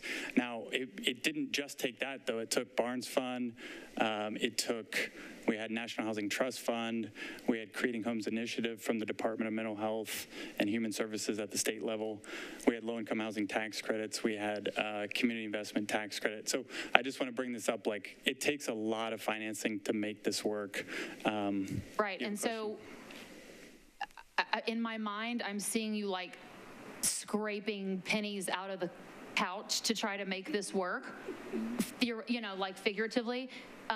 So do you foresee being able to pay it back, or will this be like, oh, sorry, we can't pay it back, and so it becomes a grant? Because I just want to know, maybe that's what we want to do, is give a grant for $25 million to build whatever it is, but at least we need to know that on the front end, because right now this is supposed to be a loan, and repayment terms, all interest rates, everything is ambiguous. There's nothing, it's just all this, I don't know, I don't like having ambiguous, non-specific, pie in the sky out there stuff where it's like, well, what if this and then that, and then I don't like that.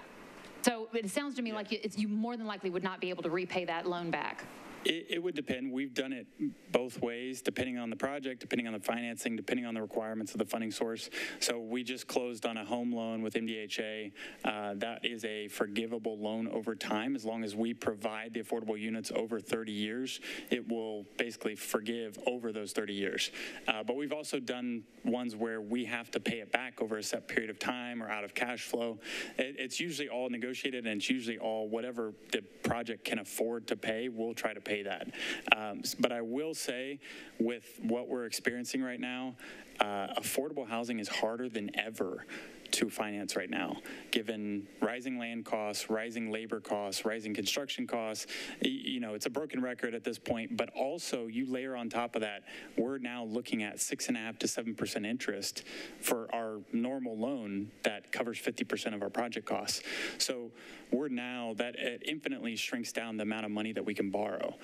So I would say it would possibly be good to look at, a blend of, maybe if it's a nonprofit developer, make it an option for them to be forgivable. If it's a for-profit, it's apparently all out. of these are optional to be forgivable. That's my concern. No. So we do have underwriting guidelines that sort of set parameters around when a loan is forgivable or not forgivable. The reason why we're allowing ourselves some discretion there, we really don't know until we get the project, we look at the financials, we see the number of the units. So if we get a small nonprofit organization that's only doing 15 or 20 units and all of their units are 30% and below, it's going to be more difficult for that nonprofit to pay that loan back. So it varies. So as Evan has said, we have some situations where it financially makes sense and we can see where the developer can pay the loan back. And in some situations, we make the loan forgivable over an extended period of time just to get the units at 30% and below. But we monitor those units to ensure the developer remains in compliance. And is there any reporting features on when that's built in? I don't see it in the resolution per se, but I would like to know, how much money we've loaned out to whom, how many units we're expecting to bring online with that particular loan or grant, whatever it ends up being, that all that fun stuff. So I'll recap. So every time we award a loan to a developer, that'll go before MDHA's board. That's a public body. All the details of the loan will be included in the board package and reported on MDHA's website. Can it be reported to council, please? Sure. So we also report back to Metro through their ARP reporting, and we report back to the community every year through our annual report that's evaluated by HUD.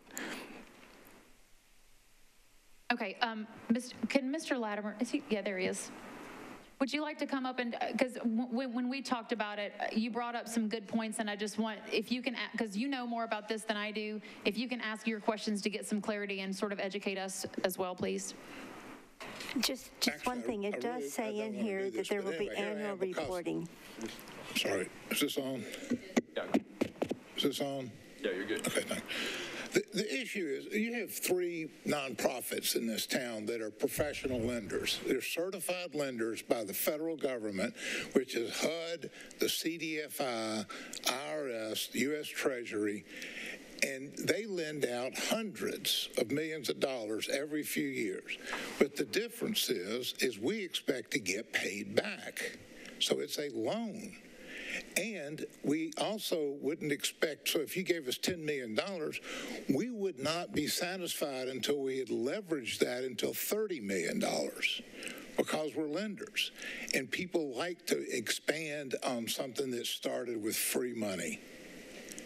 So I don't see this model fitting into that opportunity at all. And then the second thing is, and I'll just say this, I love the city. I don't believe you all the sacrifices this group makes, but y'all do, and the city benefits from it. But in 20 years, there'll be a whole different bunch of people in here. And you all have all dealt with developers. So if you're going to have a loan and you're not willing to call it a grant, you're going to cause that council a major problem when, let's say, like Evan can't get his money and he's forgiven. It's too tight and he's forgiven, and this other developer does not get forgiven.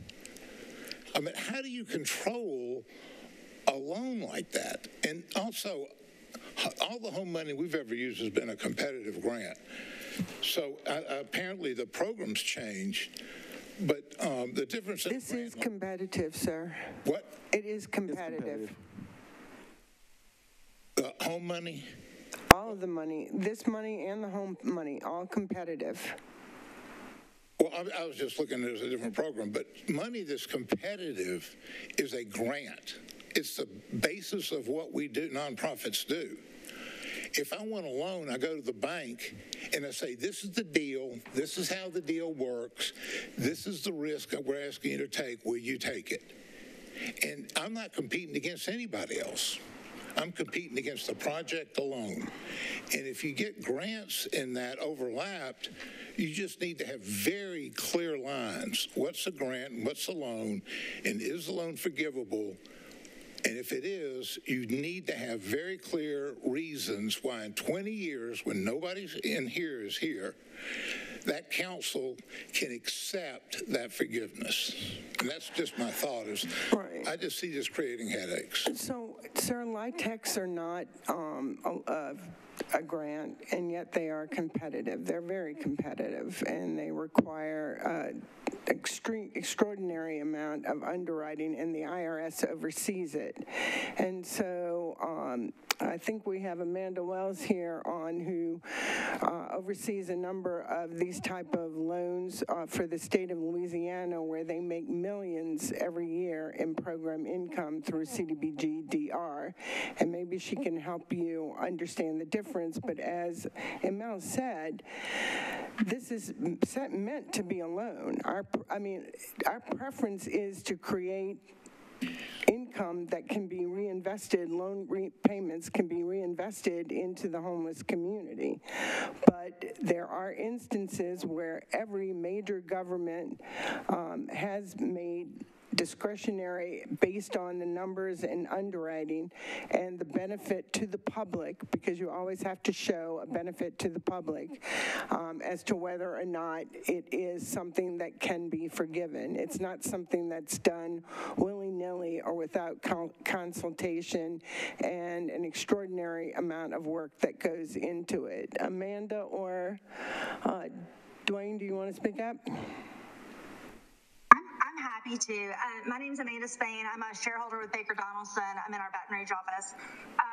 And I've been representing, like Stacy said, representing the state of Louisiana since Katrina in all of its CDBG-DR housing programs. I've had the privilege of closing several of these deals with Dwayne. So it is a small community that we work in, and the state of Louisiana created a program that is recommended by HUD nationwide to do exactly what this program is. It is a gap financing, CDBG in this case, you'd be using ARPA funds, but it is a soft second loan that is partnered with a developer's LIHTC tax credits. Like the gentleman said before, they have a construction loan. They could either have bond financing for a 4% tax credit deal or a 9% tax credit deal. The CDBG funds any gap that comes in after that. To whoever said he had 11 sources on a deal, I mean, that's sad. Like the state in Louisiana, we would fill most of that with gap so that you would not have to go to 11 different sources. there's a couple things that were raised that I heard. The loan, none of ours are forgivable. The state of Louisiana has a just flat-out policy that we want to see these dollars recycled into more housing, so we do not forgive any loans. They are 35 or 40%, or 35 or 40 year soft seconds. They're paid out of cash flow, and we do get cash flow. So we have mixed income projects and projects that have a variety of income levels. So the 30% units that you're talking about in here, PSH, all of our projects are required to set aside 5% of their projects as PSH. Those are usually one bedroom or studios. They're elderly. They are people who need supportive services. And so we make our developers, if you qualify, if you want CDBG or gap financing, you commit to those 5% units, and we have an agency that will drive the residents to those units. We have a provision in there that says if for some reason you cannot fill your units with that agency's list, you go up to the next higher income. So if there are no 30% residents, then you have a 40% household until you open up a 30% unit and have a household for it. The projects do pay back. HUD recommends our model, like I said, and we haven't forgiven anything. So we use those dollars, every year in new projects. They're highly competitive. It was sort of weird that maybe the developers that said they couldn't use it don't do tax credits, because we have nonprofits and for-profits, and they actually don't want, the for-profits do not want a grant because it creates a major tax consequence for them. So they are very happy with a low interest rate loan that is a soft second, matching the term of their senior loan. I'm happy to answer any questions. Okay, Councilor. Go ahead. Okay, are we okay to move forward? Okay, Councilor Lady Welch. Thank you, Chair. I want to make a couple of general comments before, and then I have some specific questions about this particular proposal. But one of the things that has been most disconcerting to me about this entire process, and I don't want anyone to misconstrue this to mean that I don't support all of this money going to the homeless population. I do. I definitely support all this. I too agree with my colleague that we just want to make sure that the money is being used the most efficiently and effectively and getting the most bang from our buck. But all of these proposals are funding long-term needs, and we do not have any long-term sustainability function built into any of that.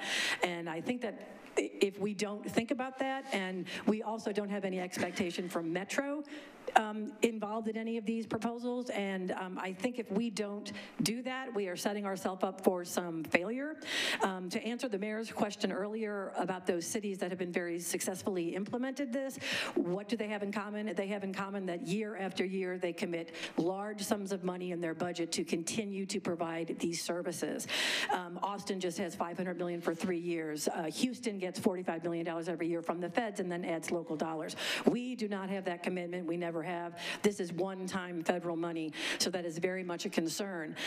I actually have submitted an ARP proposal to address some of that, because we have housed people over the past 2 years in COVID using federal money, and we do not, I have not seen that there's any plan to be able to continue services for those people to assure that they don't become unhoused again. So I've actually put in an ARP request to continue services for those people who have already been housed. And I'm just afraid if we don't look at that systemically through all this, we're ultimately going to start this cycle over and over again, and we're going to end up back where we started. In terms of this particular proposal, how long is the affordability on these units? 20 to 30 years. So 20 is the minimum? The guidelines require 20-year minimum. A 20-year minimum? Mm-hmm. And how many of these units will be zero barrier as opposed to low barrier? So they will all be low barrier. Zero barrier is almost impossible when you consider that there are several laws in the city that require certain people with certain offenses, registered sex offenders, cannot be moved into just any building. Right, right. That's another request that I made in my ARP to up our allocation to Room in the Inn that does deal with sex offenders and provide housing for those sex offenders who can't find other housing. Who is determining what the barriers are to the housing, and who's actually going to, what are the prerequisites to get into the housing? Who will be making that decision? So they're going to go through coordinated entry. The coordinated entry process, which is actually required by all federal funding. So any agencies that aren't using coordinated entry but are funded through the Continuum of Care COC are in risk of recapture. The other thing I'm glad that you asked about how are these things sustainable. So these units are going to be out there. Right now, we do not use all of the subsidies we have because we don't have enough units to connect them to. So we are in danger of not getting even the additional allotment of vouchers that come along with the special NOFO that was put out this year, because right now we don't have the housing stock to attach them to. And as far as sustainability goes, you mentioned Houston, which certainly has, I believe, the 7th largest economy in the country, and Austin, which has an even larger economy than that. But I will bring up New Orleans just because I know a lot about it. And New Orleans, the city of New Orleans puts almost zero into it until ARPA came out, and then they put their ARPA funds into it. They don't pay for the Continuum of Care service. That is handled by a separate nonprofit agency that raises funds on its own. They develop their yearly request to HUD, and they do it well, and they do it systematically in the manner in which everybody here worked together to create this request for you. Unity of New Orleans, Greater New Orleans, which is the COC there, gets $25 million a year because they are strategic, they understand the job that they're doing, they plan ahead, they target. When HUD said, hey, chronically homeless people are important, we need to target them, they were right on it. When there was a call to end veterans homelessness, they were right on it. And everybody worked together. It was not a political issue. It was something that everybody worked on together to get it done. And so following up on this funding, we have Home ARP that's coming out, not just from MDHA, but also from the state of Tennessee. There is the Continuum of Care application that comes out every year. We are submitting something within the special NOFO, and if this funding is passed, then this will be great leverage from which we can get more money for permanent housing and additional funding that remains in the continuum forever for supportive services, and that's almost unheard of. And everybody, all the agencies of the continuum worked really hard to put all that together.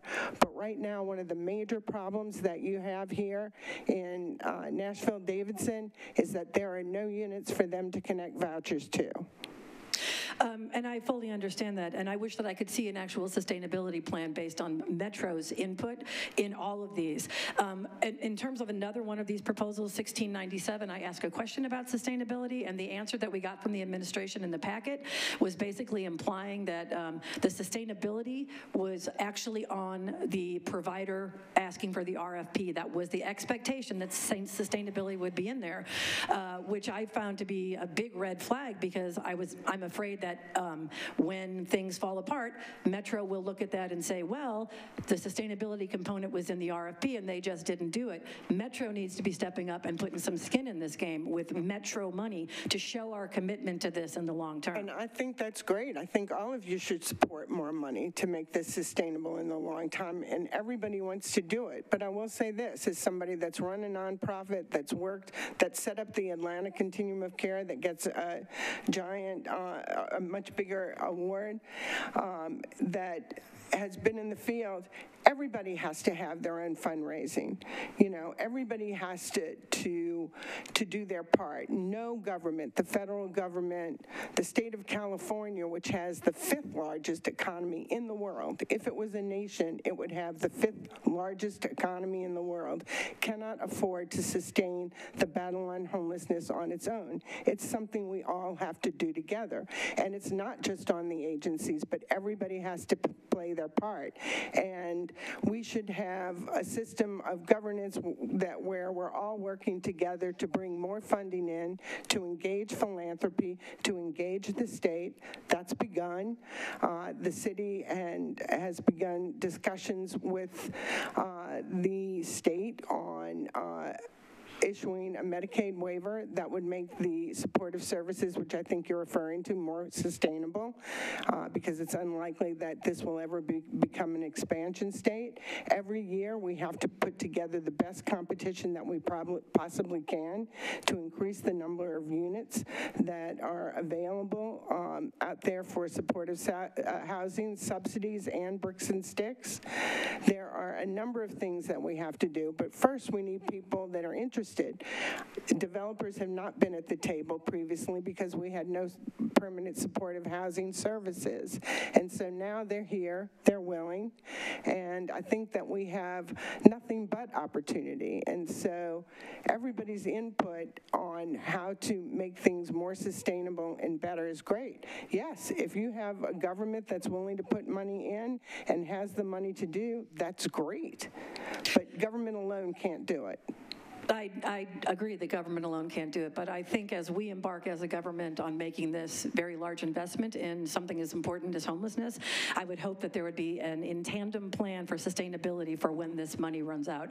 And I think we need to do that on the front end so that we can foresee potential problems and make sure that we can continue providing these services, because the problem is not going to go away unless we have those things in place. Okay. And with that, I'll turn that over to fellow colleagues with questions. Thank you, Chair.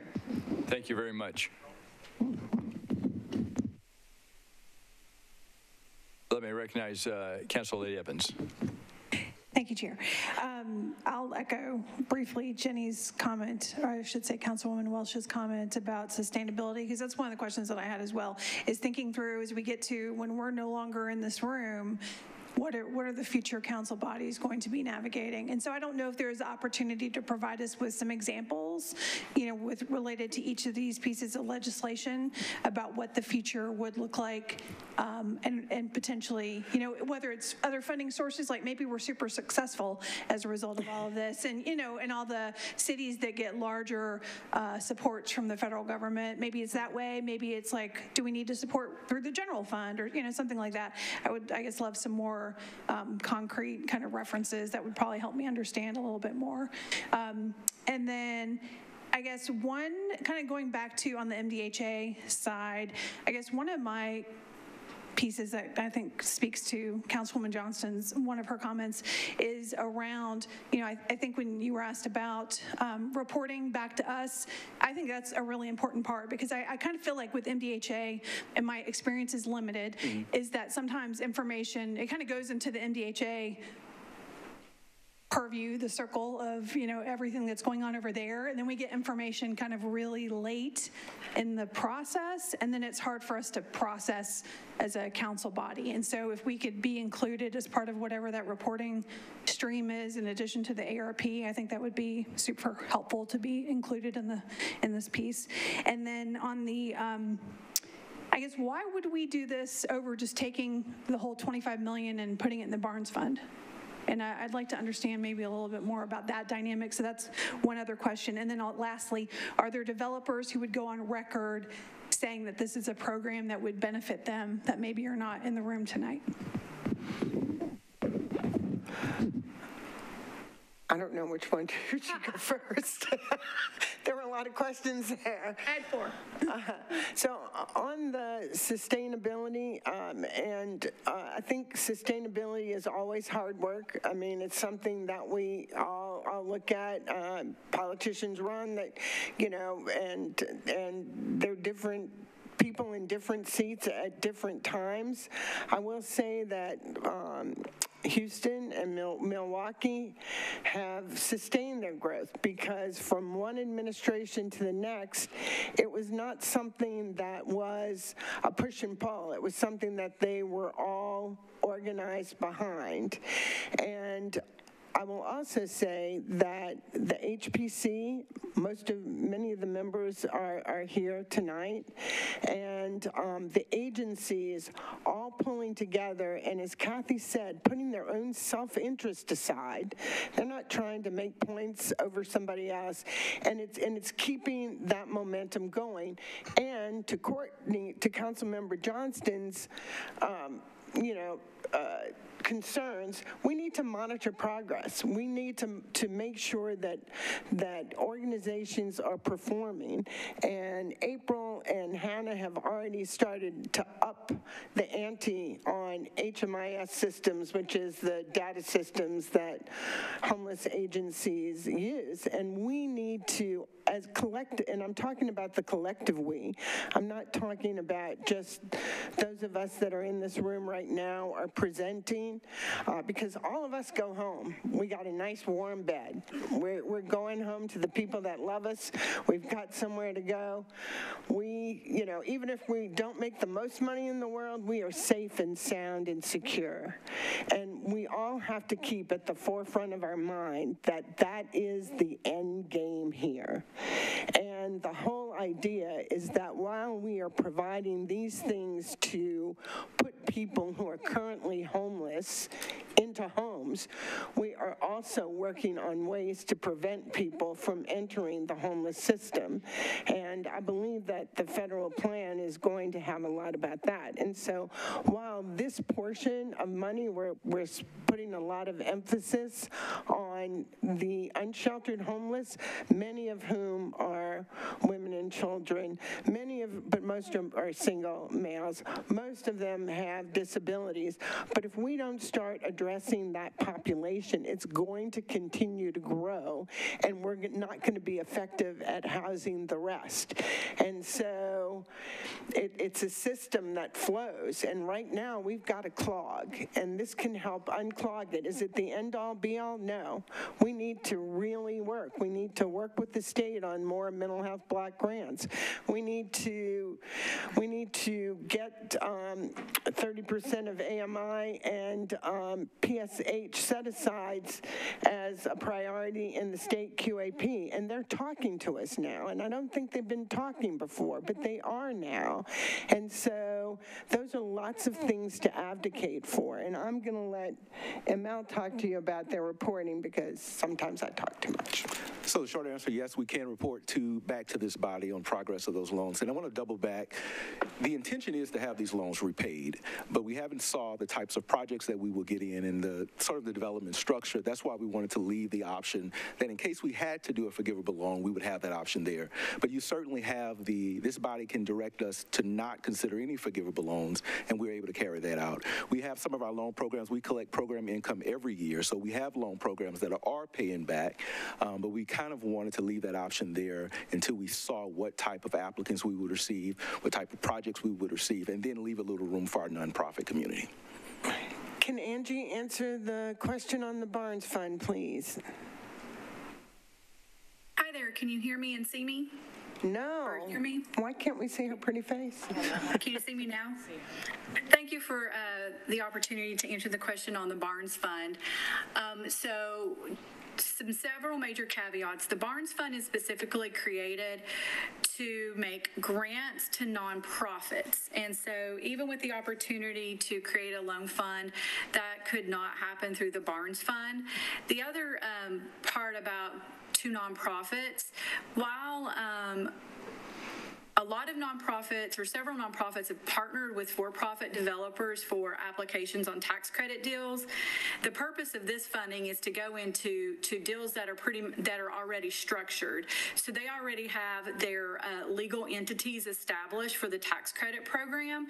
And if that's a for-profit developer that's willing to participate in this, the Barnes Fund would actually not be able to make an award to them. And then the third element about the Barnes Fund is it doesn't do service provision. And that has been one of the issues why the Barnes Fund typically hasn't seen many, and I think that it got its first real permanent supportive housing proposal this past round, but it even prior to that hasn't seen any permanent supportive housing applications because the services are not allowed to come alongside of that through that funding mechanism. So those are three big caveats on why that is not the right mechanism for this particular type of funding source or project. And Evan, can you speak to other developers that are going to apply? I asked a bunch of people that I've spoken to, but I didn't ask if I could say their name out loud, so I'll let Evan speak to what he can speak to.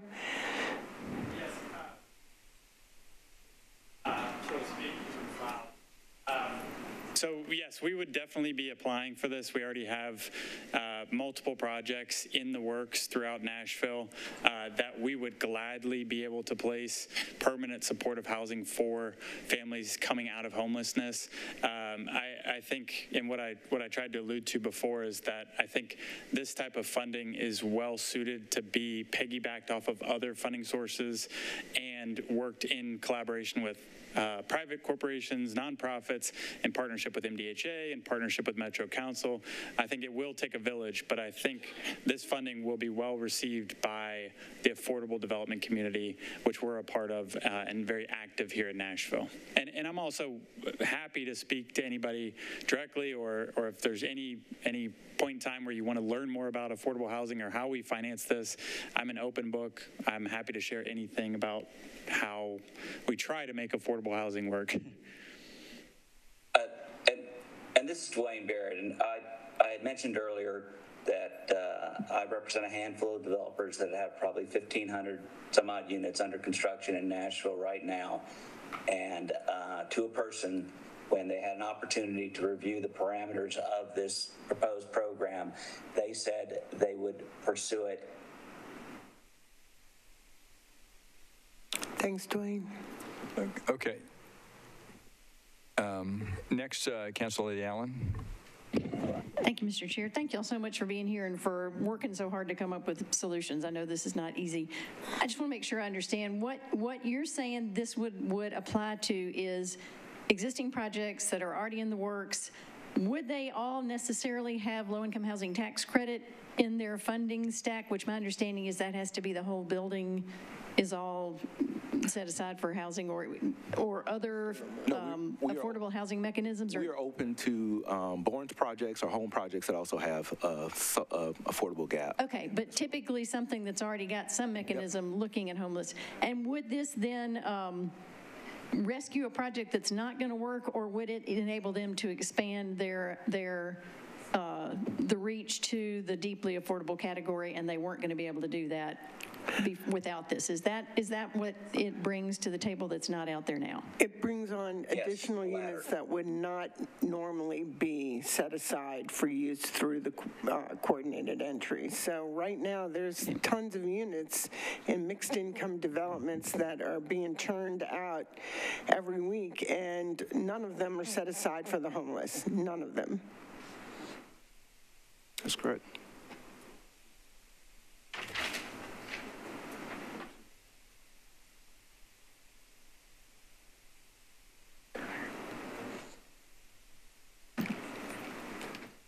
Okay. Next, we're going to go on to the Housing First Supportive Services.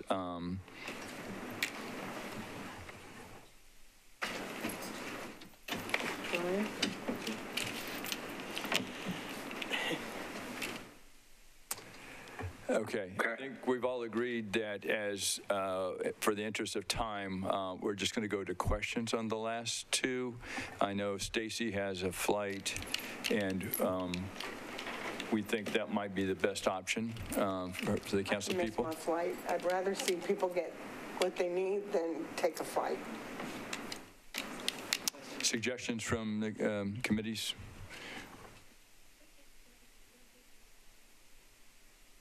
Okay, so your suggestion is to go ahead and listen to the presentation, but very quickly. Okay, sounds good. Okay, so our next presentation is Housing First Supportive Services, Brian Hale, CEO of Neighborhood Health, Dr. Sam Sambaris, President of Pathways Housing First Institute at LA, and Executive Director of the UCLA Center for Excellence and for Veteran Resilience. Okay. Okay, well, thanks. I'll be quick. I mean, we spend a lot of time talking about a couple hundred units maybe. These services, the assertive community treatment teams and the intensive case management teams, are the support services for people who are chronically homeless and have multiple needs.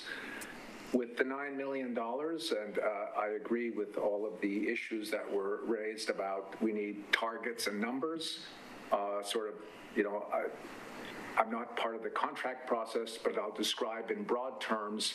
I think with this $9 million, we could probably fund 9 teams, some combination of assertive community treatment and ICM. Each team would serve about 100 people. So we're talking about serving maybe 900 to 1,000 people with this $9 million. And the housing component, that's the service component. The reason we have 2 scales of services is because assertive community treatment, developed here in the U.S. back in the 70s, Hospital Without Walls, is an interdisciplinary team. It's a robust clinical service team that's mobile, that's 24/7, and has psychiatry, nursing, has social work, has peer specialists as a core part of the team, and provides many of the services to those who are most severely impaired. And the services are directly provided through house calls. The intensive case management teams have a higher client staff to client ratio because they're for people with moderate needs, and they would be mostly providing care coordination, some direct service, but working with a lot of other services in the community. Both teams target the group that is unsheltered and chronically homeless.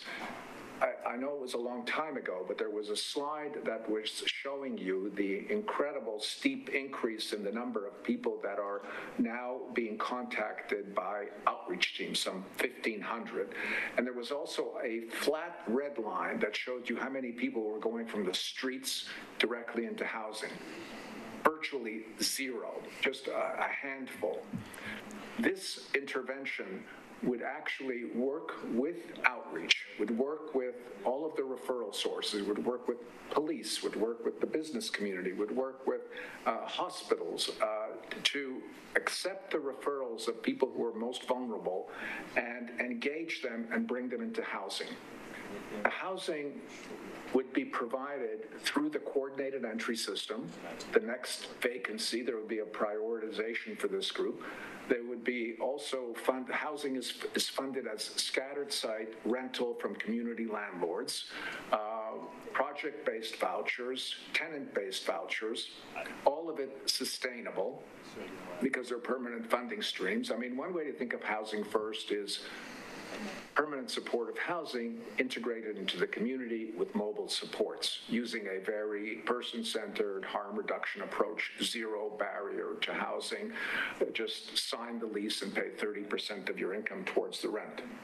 So those are the teams, and that's the people they would serve, and that's the composition. If you would go to the next slide, please. This is a little bit about the operation. It's a very intensive program. There are home visits. Like I said, it's available 24/7. There is also a coordination with a lot of other services. People need benefits. People need their SSI. It'll coordinate with the SOAR program. It'll coordinate with health clinics. It'll coordinate with criminal justice. Ideally, like in some of the cities that this has worked extremely well in, and I'm thinking of Milwaukee in particular, The district attorney works with the Housing First Milwaukee team to expunge the records of people who have received warrants while they were homeless so that they don't become a barrier to receiving a voucher. So when we have talked a few times about everyone has to be on the same page and everyone has to adopt this model, that's what we're talking about. And why the mayor and the city council are best positioned to oversee the continuity of this is because all of the city services, including emergency services, outreach services, even the business community, the district attorneys, the courts, are all, they all convene at the level of the municipal entity. So the leadership by government is key to the success in other cities, and it would be key to the success here. I think there's one last slide. I think mostly this talks about the effectiveness of the program, and I've already referenced to you, I mean, the Center for Disease Control just did a paper in 2020 looking at 26 randomized controlled trials of Housing First and reported across those trials, not only in different states, but also in different countries, 88% housing stability rates using the Housing First program when it's done correctly, meaning you have the right staffing pattern, the right ratios, access to housing right away, and the program operates with a recovery, harm reduction, client-centered approach. What are we going to do in terms of sustainability, not only financially, but a kind of a political will commitment? And this has been kind of alluded to, but not directly addressed. I don't think that a commitment to a particular design has to be a matter of faith or because we're telling you this has worked somewhere else. I think the commitment, your commitment, the council's commitment, and the mayor's commitment has to be earned every step of the way in exactly the way that you have talked about. We need real targets, we need timelines, and we need accountability. The trust will be built when the proposed programs are actually coming through on those deliverables. It's an earned trust and an earned commitment over time. You see results, you will continue to support it. You don't see results, you will back away from it. So the accountability, targeting, and the details of what are we going to do, who are we going to serve, and when are we going to get these results is essential to the sustainment of a commitment to a model. So those, I think that is a key piece, and I think also just not to emphasize again that this thing will not work unless there is leadership from you at the council and the mayor, because you do need all of these different commitments from county and federal and other sources of funding, but where the rubber hits the road is the city of Nashville. So I think I'll stop there, and also I'm going to turn it over to my colleague here, Brian Hale, for his comments. I think we've got some people lined up to do questions. Talking about the same one, yeah. Okay. Maybe just I'll be brief, but I do want to just mention two things. What do the jail, the Tennessee State Prison, the Regional Mental Health Institute, and local hospitals have in common? And what we learned in the pandemic is they knowingly discharged individuals with COVID with a bus pass. So WeGo became our shelter housing for individuals during this pandemic, putting us all at risk. That was unacceptable. And the vice mayor stood up and said, we're not going to have that, and brought together a group of people and said, we're going to have a solution that 24 hours a day, someone can call. We're going to figure out how to safely transport an individual experiencing homelessness with COVID so they're not a threat to someone else, and we're going to make sure that they're taken care of over the course of time. That proved amazingly successful. But what we know is what made that work are the types of services that are exactly what's envisioned in these ACT teams.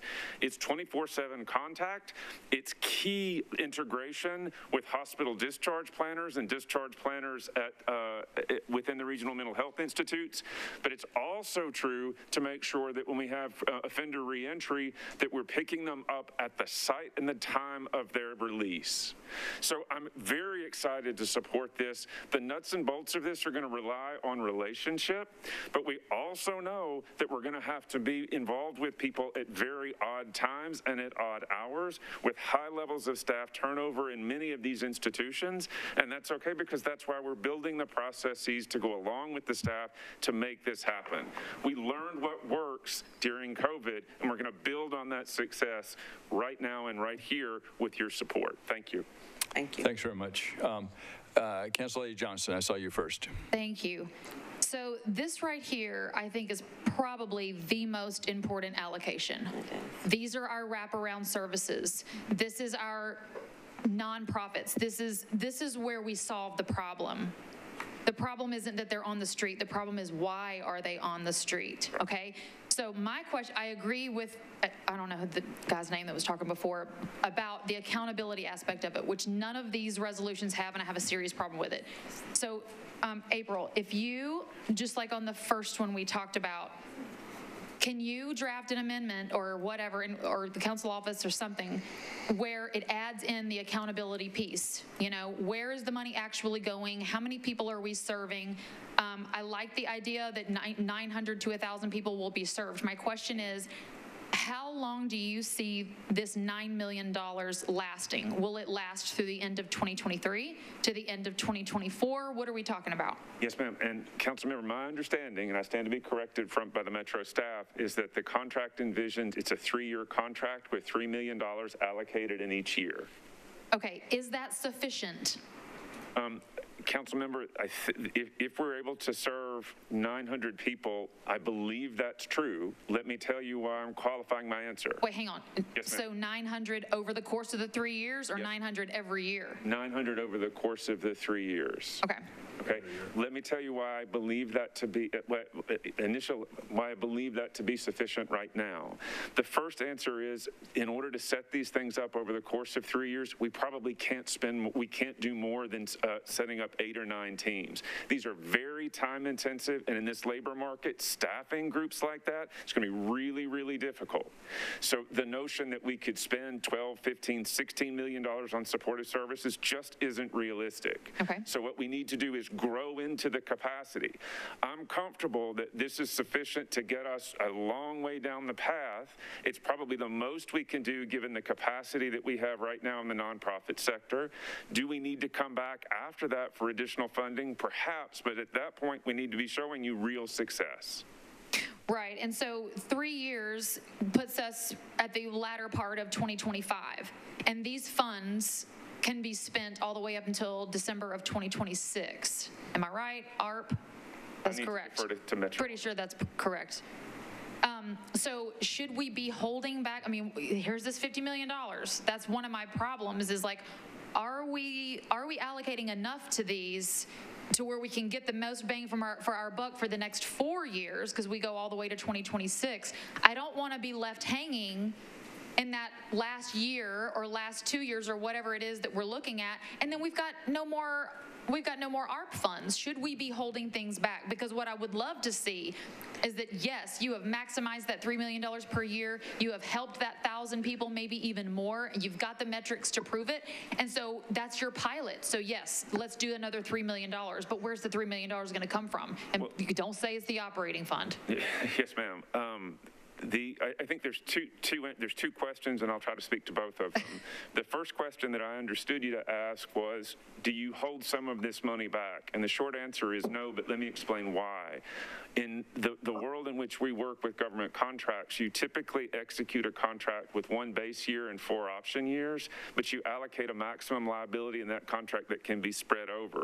So, as I mentioned, there's going to be staff up times, so you're probably not going to spend the first full allocation in the first year. So on some level, you're already holding some back, and you just do non-cost carryovers and no-cost extensions by exercising the option years. So I think and to be clear, I'm not talking about holding back part of the $9 million. I'm talking about holding back additional funds on top of the $9 million to be able to cover that 4th year cost. At this point, I don't know that makes a ton of sense, just because I don't know that if we spend all $12 million in the course of the 3 years, we'll celebrate that success, but I'm not going to uncork the champagne just yet.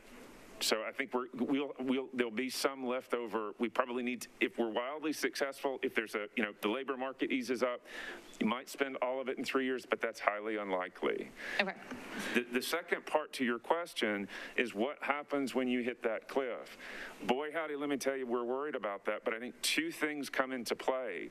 You're not necessarily going to need the same kind of ACT team in place once you've moved effectively between 700 and 900 people to housing. It's a different type of support services, and Neighborhood Health has already put together a policy proposal that we believe can lead to a more sustainable project in the future. It's going to take about 6 more months for us to refine that proposal, but we've started thinking about sustainability day one, because we agree with you. At the end of this, we can't just stop. There has to be something else. Right, but to your point with sustainability, part of sustainability is having a policy that when you close an encampment, for an example, that encampment stays closed, because otherwise you just create this flow and it never ends. And so that's another concern of mine, that we're allocating a ton of money, but I haven't seen the plan or the policy that turns off the faucet. So yes, we'll be doing some good with this $50 million, but are we truly going to be solving the problem for homelessness in Davidson County as a whole? And I'm just putting that out there. Has nothing, But if I may, ma'am, I think you're right, but let me tell you something I've learned. That I've been working in this field for 20 years, and I learned something really important over the past 12 months. I was shocked when we started doing street medicine 4 days a week, but sometimes 5 or 6 in encampments. The mobility of individuals going from one side of the city to the other is really striking. And there's a whole bunch of very interesting dynamics about why the population is so mobile. The issue for us isn't so much about closing single encampments. What we need to do is shrink the population in encampments totally, and the encampments close themselves. So I was probably a lot more, I had a much stronger and frankly not necessarily well-informed views about how to close encampments at this point. After all, the amount of mobility that we've seen and the medical encounters that we've documented at different campsites for the same individuals, I'm convinced if we shrink the population, the encampments themselves will either disperse and the concentration and density will disappear. I agree with you, and that's what I'm trying to say. I didn't say it as eloquently as you did, but let's shrink the population and keep it low. What's the plan and what's the policy to do that? That's what I'm missing. Yes, ma'am. I can speak to that. Council member, I do want to go back to a couple of things before we hit on that.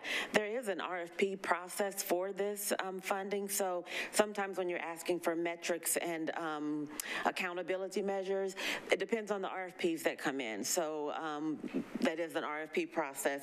Also, as far as sustainability, there was a supplemental NOFA. We're thinking of ways of braiding these funds as well. So there was a supplemental notice of funding opportunity.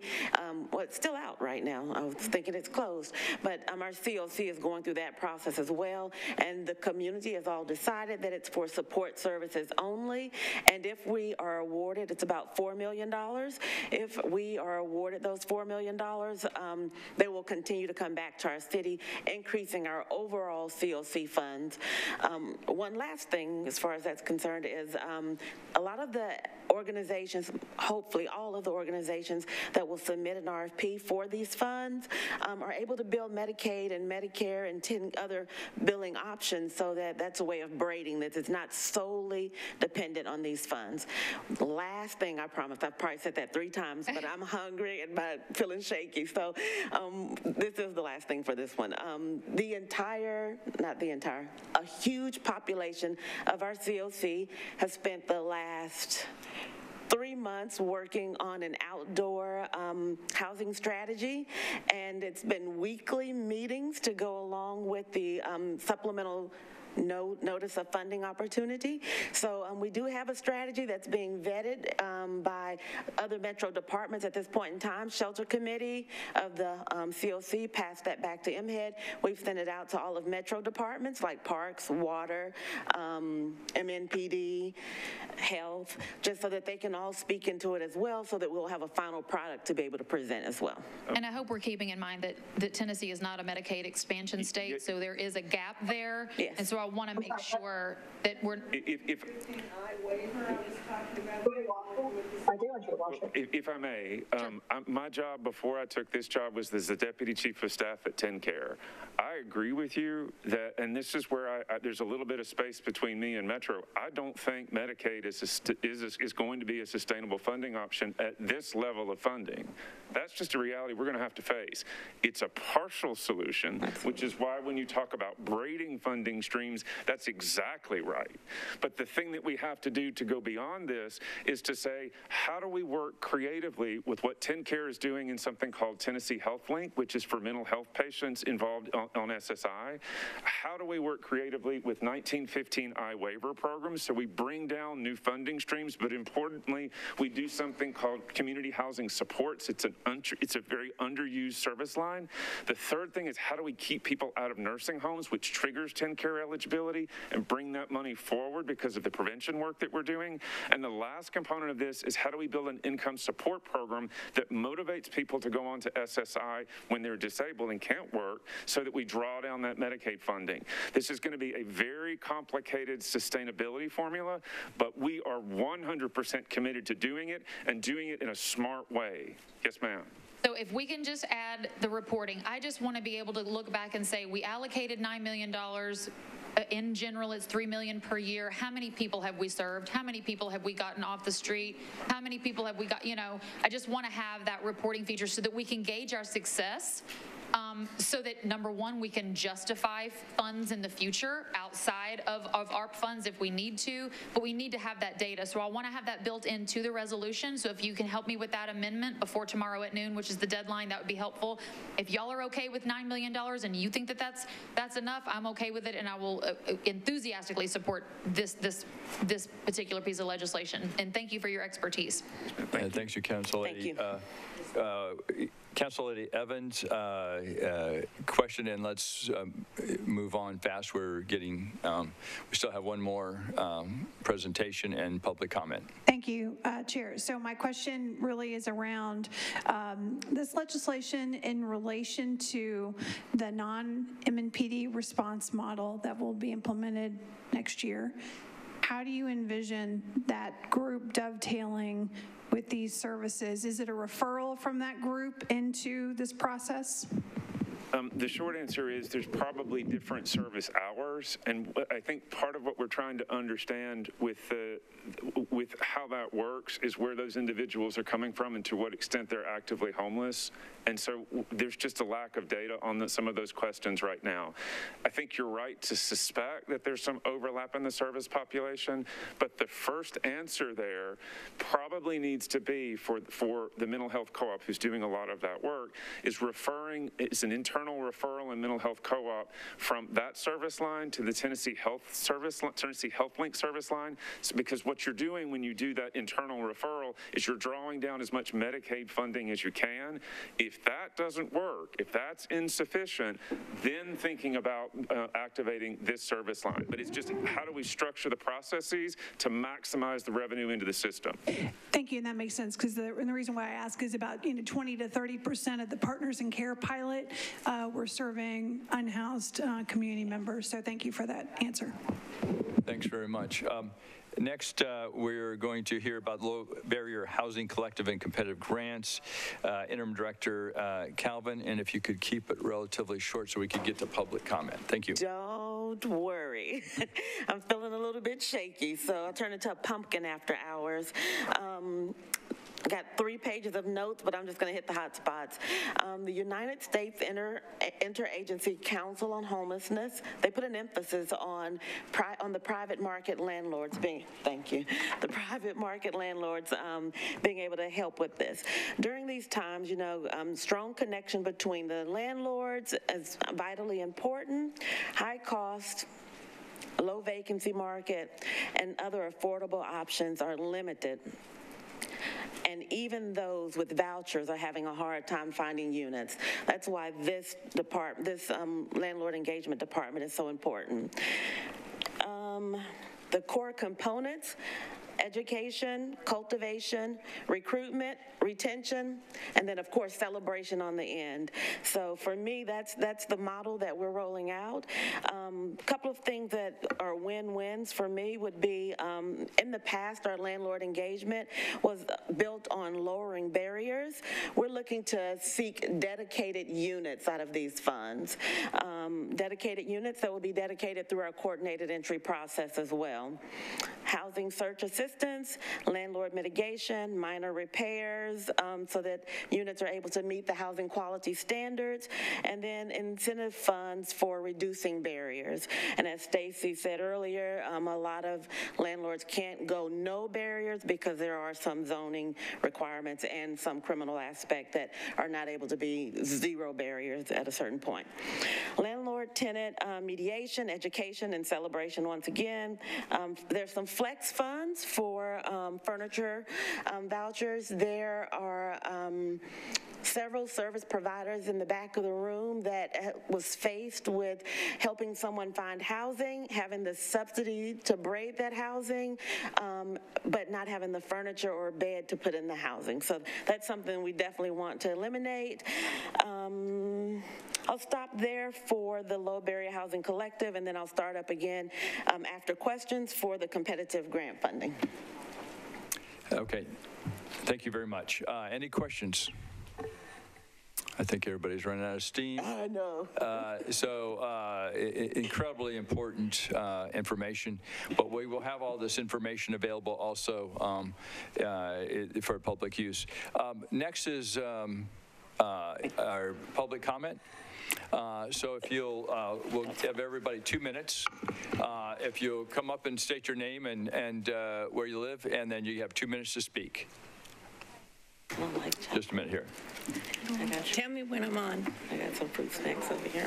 Yeah, 2 minutes. I'm sorry. Okay, am I on? Oh, I'm on. Okay, first I want to say thank you all for taking the time out to try to figure out a plan. I'm going to tell you a quick story. I have 2 minutes, so my story will be a minute, and then I'll tell you why. I'm going to tell you why it works. There was this little girl. Her first memories were at 4 years old of being traumatized by a family member. She went on, and once she became 12, she became pregnant by a rape by 3 boys in a neighborhood. She went on. This has conditioned her. Her family sold drugs. She saw lots of things through her life. She was always taught to be quiet and never say anything. She ended up graduating high school with dreams to go to college. She didn't make it there. She ended up on the streets where she tried drugs, and she became addicted because it took away all of her pain.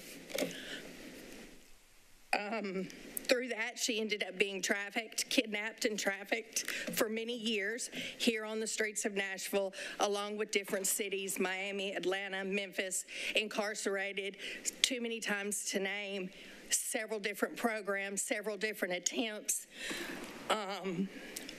3 children gave up for adoption, an older son that her mother raised, and 1 daughter that she tried to raise and lost yet again to go back to the streets. She never realized she was homeless. She was a chronic case of homelessness who didn't want to accept that she was homeless because she figured all the choices she made were the choices that she made. But if the choices that she made were the best choice she had was to be on the street, imagine what her choices must have been. Going forward, this same little girl was introduced into a safe environment, was given a key, and was given a place to go. A place that helped her with all the things that she needed, but she had to worry about nothing. Nobody wanted nothing from her. No money was wanted from her. No sexual favors were wanted from her. They just wanted her to rest and teach her how to love herself again. She was given support services. She was given trauma therapy where she realized and was able to mouth the words, "I was molested as a child." that I never could have said because I didn't think. I thought that's just what family members did to one another. That person is me. I have now got a bachelor's degree in criminal justice administration. I am a certified peer recovery specialist. I've graduated a program for trafficking victims. I speak, I advocate. I am the voice of people like Kimberly Perkins, who's sitting out in the audience. I am the voice for all those people that are out there, that this stuff works. Safety is what they need to just begin to address the mental issues. I was introduced and put on my mental health meds. There's just so much stuff. And the number one thing was I was in a community of people like me, with people like me, loving on me, until I could love myself enough and be able to start to use my voice to let it be known that this works. It works. I know there's a lot, and the money is this, and we need to do this for this, and this for that, and this for that. Figure out the logistics of it. It all comes down to lower barriers, because on a piece of paper, you're not going to let me live in your unit. I've now been living in a unit through the landlord engagement team for over a year that they turned me down because of background and credit. I've never been late on my rent once. It works. And I'm just really, really excited, and I just really, really want to be a part of this. And so that's my public comment. Wow. Like a proud mama. Who's going to come after that? Oh, here we go. Right. My name is Tiffany Ladd, and I am the outreach team lead at the Salvation Army. I am going to speak tonight on the supportive services side because that is kind of what I've been dealing with this week. I'm sure all of you have noticed the severely mentally ill individuals throughout our city, and specifically in the downtown corridor. You see them with sores on their feet that makes them extremely vulnerable to infection due to them not wearing shoes. They are lost in their delusional thoughts and most of all a danger to themselves. Our city has failed our vulnerable neighbors time and time again. The $50 million will include an assertive community treatment team that will focus on helping individuals obtain SOAR, health insurance, psychiatric medications, substance use services, supportive housing, and finally a chance at stability. I am asking you as a social worker who is only effective as the resources available to me to vote yes on this vitally important funding. If you vote no, it will be catastrophic and often resulting in death. I am asking that you please see their humanity when you cast your vote on this funding. Thank you. Okay, next, please. Yeah, if you would line up, that would be helpful. That way we know. Thank you. I'm the Reverend Jay Voorhees. I'm the pastor at City Road Chapel United Methodist Church and also one of the partners for the Mobile Housing Navigation Center in Madison. I want to speak to that part of the proposal just a little bit. About a year ago, MHED and HUD came to us and our church and said, we need to find some temporary housing. Would you all be willing to do it? And we said, sure. And so this past February, we opened our program at City Road Chapel. We have 15 beds. We have space for men, women, and unlike most shelters in Nashville, we have space for couples as well, so that where they can stay together. Last night, I sat in a room with our 15 residents, and I saw people whose lives have been changed because they had a safe place to be. Is it everything that I wish that it could be? No, we have our limitations. But I see people who, because they have a place to sleep that's safe and they're secure, that 3 weeks into being with us go, you know, I think it's time for me to go into recovery and move into methadone treatment and are now clean for weeks. We see people who we're able to identify some of the traumas in their life and begin to start helping them unpack some of the stuff that has led them to stay on the streets for a long time. The housing navigation centers lenders, just as you described, provide a community of support for folks that helps them get better. And we're seeing that again and again. It is individualized. Some people we can move through really quickly. Some people are going to take a longer time because it's just hard for them. And yet that's the nature of dealing with people. Because none of us, as much as we want to talk about accountability and metrics, the reality is you're dealing with people. And so if you're going to say, hey, we're going to have everybody out in a certain amount of time, that's going to fail. You've got to deal with them as individuals. So I just encourage you, we can't maintain the status quo. We have to build capacity. Please vote for this to go through. Thank you, Reverend. Thank you. Appreciate it. Clap after all. I'm definitely not going to take 2 minutes because I don't want that thing to go off again. Yeah. My name is Paula Foster, and I've been a professional social worker for 36 years. I know I look young, right? But let me just tell you this. Most of you know me, and I have been somewhat skeptical of a lot of things that have come through this body. But I'm going to tell you right now, we need this. We need the funding. We need to get off, and we need to get off our cans and start taking care of people on the streets. So it may not be perfect. There may be lots of questions still. I agree with issues around accountability, but I think we can figure that out. And quite frankly, and I know you're going to be surprised when you hear me say this, I'm going to put my faith in Metro and the Homeless Impact Division to do it and do it right. So please pass the resolutions. Thank you very much. Yay! In a minute. You got cheerleaders back here. Good evening. My name is Jesse Call. I live in District 14, and I work with the Salvation Army as the program director for LifeNav. I just wanted to speak roughly about a little bit about the security proposal that I know is part of this $1 million funding. And I also am with you on the sticker shock of the price of security and whether or not that's a good investment. I'm going to tell you why I think it is. The stories that we've heard tonight from people like Lee and that you're going to hear from Kim and others that participated in programs like this or in this program is that property it could be a safe place for them, but it isn't completely yet. And the reason being is because it's still a motel. Part of it is still being used as a motel sometimes, and so people are coming into the property that don't live there as full-time residents, and because of that, there's not any screening procedures, right? So they may be coming in there for a purpose, and they know that people experiencing homelessness or that have experienced homelessness are staying there, and so they take advantage of that opportunity, right? For whatever reason. They may be looking for drugs, they may be looking for sexual favors, they may be looking for whatever, right?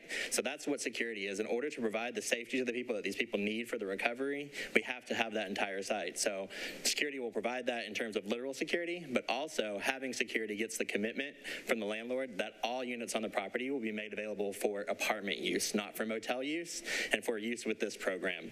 And so that's kind of the benefit there. We can make the property safer because all units will be dedicated to that one goal, and we will have the security on there just in case for any kind of neighborhood risks and historical problems that have been with crime in that area to make sure that the people in that program remain safe. Because if they're not safe, then what are we doing, right?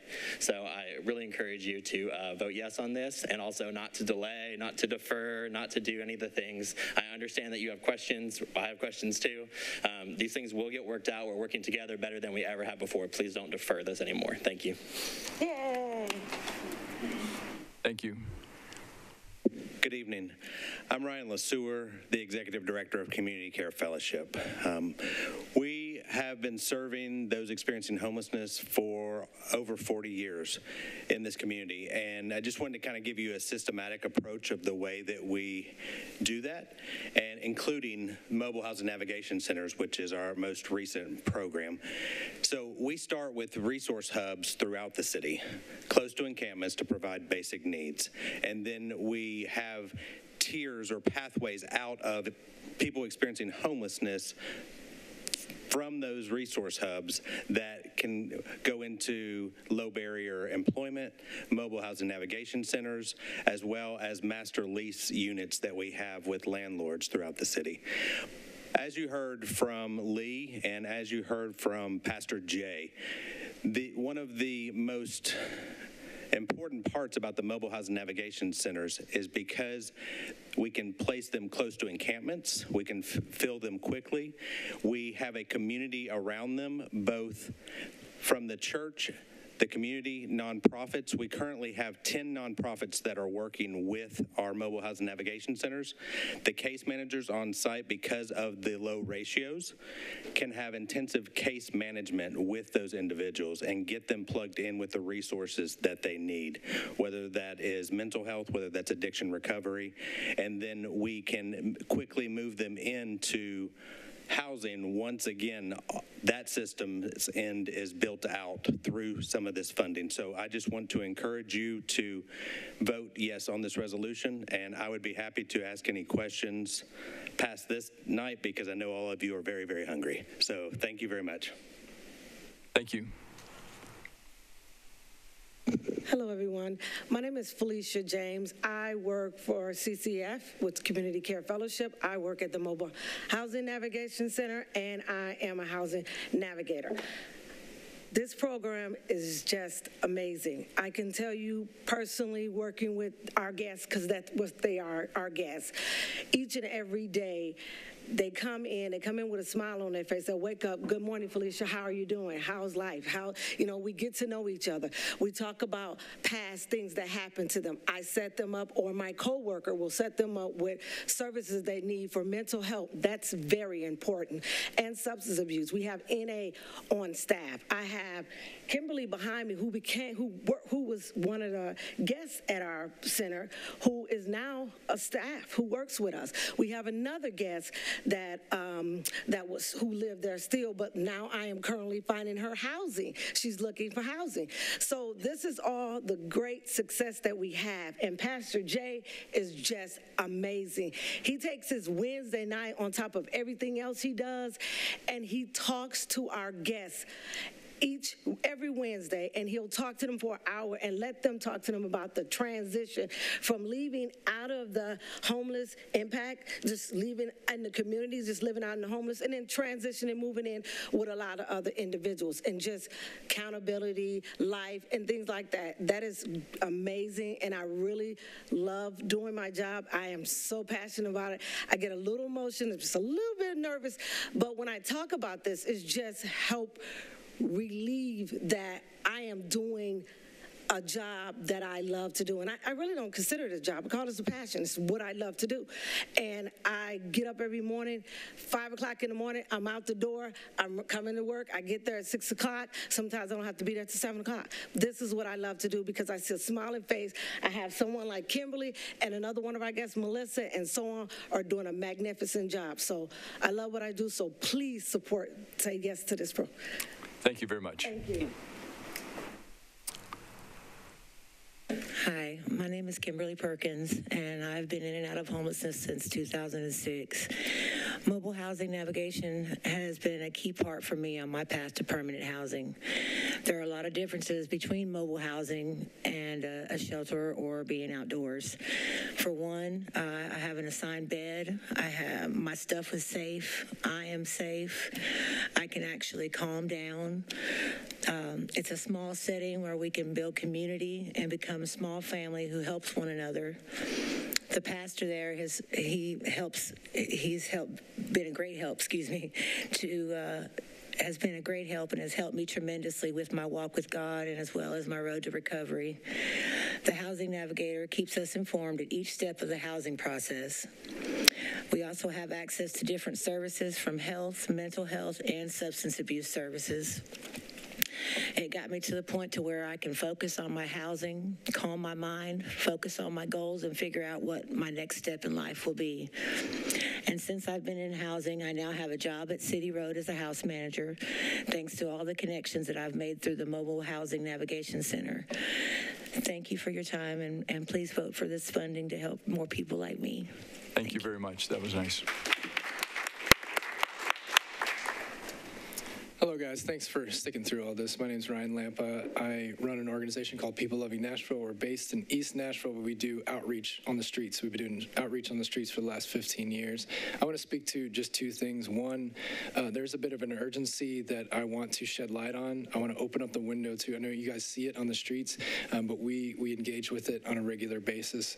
Our numbers are going up, and it's faster than what we can track with the wonderful ways that we track within MHID. It's growing faster than we can even keep track of. And I'm speaking from experience over these last few weeks. I'm seeing the temperatures drop, and our numbers are going up. Normally, numbers go down. There's an urgency factor here, and I want you to strongly consider the work and the expert work that's gone into this plan.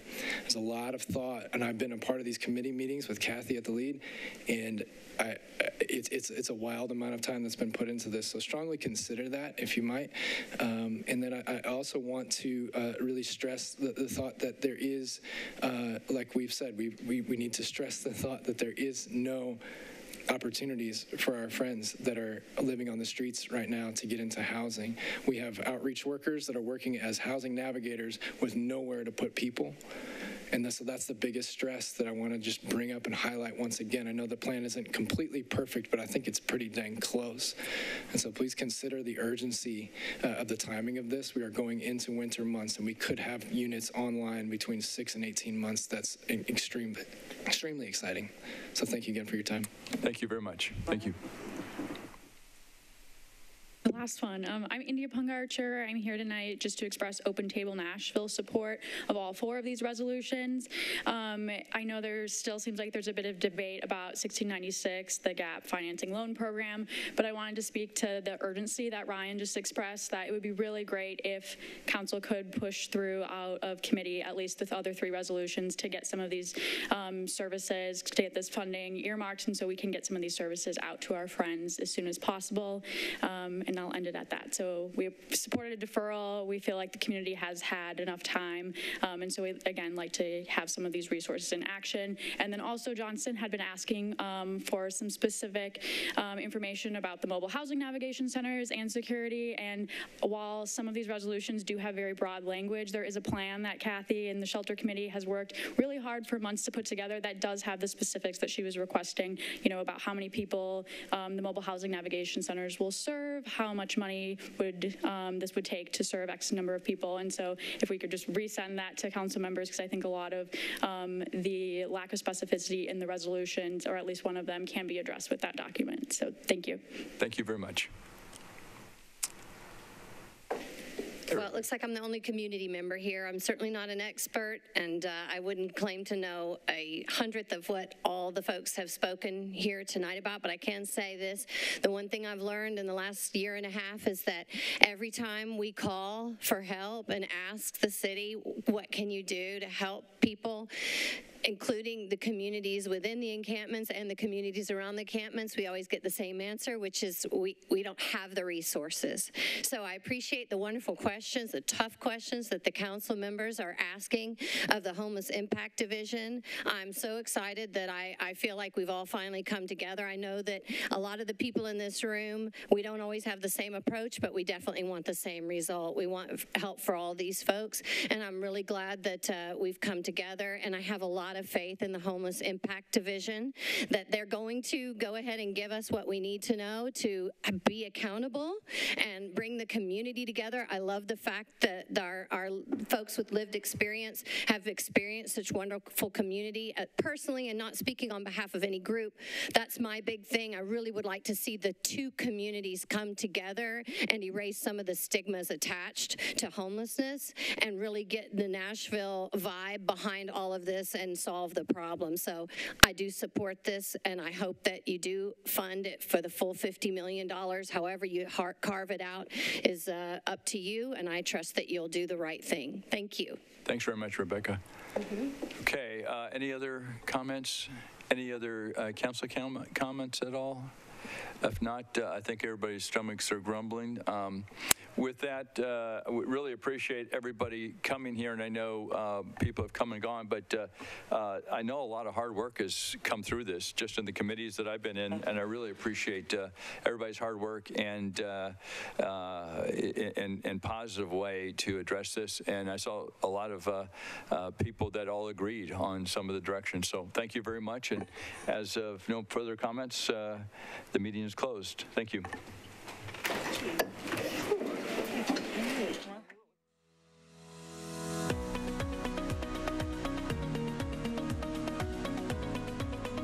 This has been a service of the Metro Nashville Network. If you would like to see this presentation again, or for more information on this and other programs, visit nashville.gov.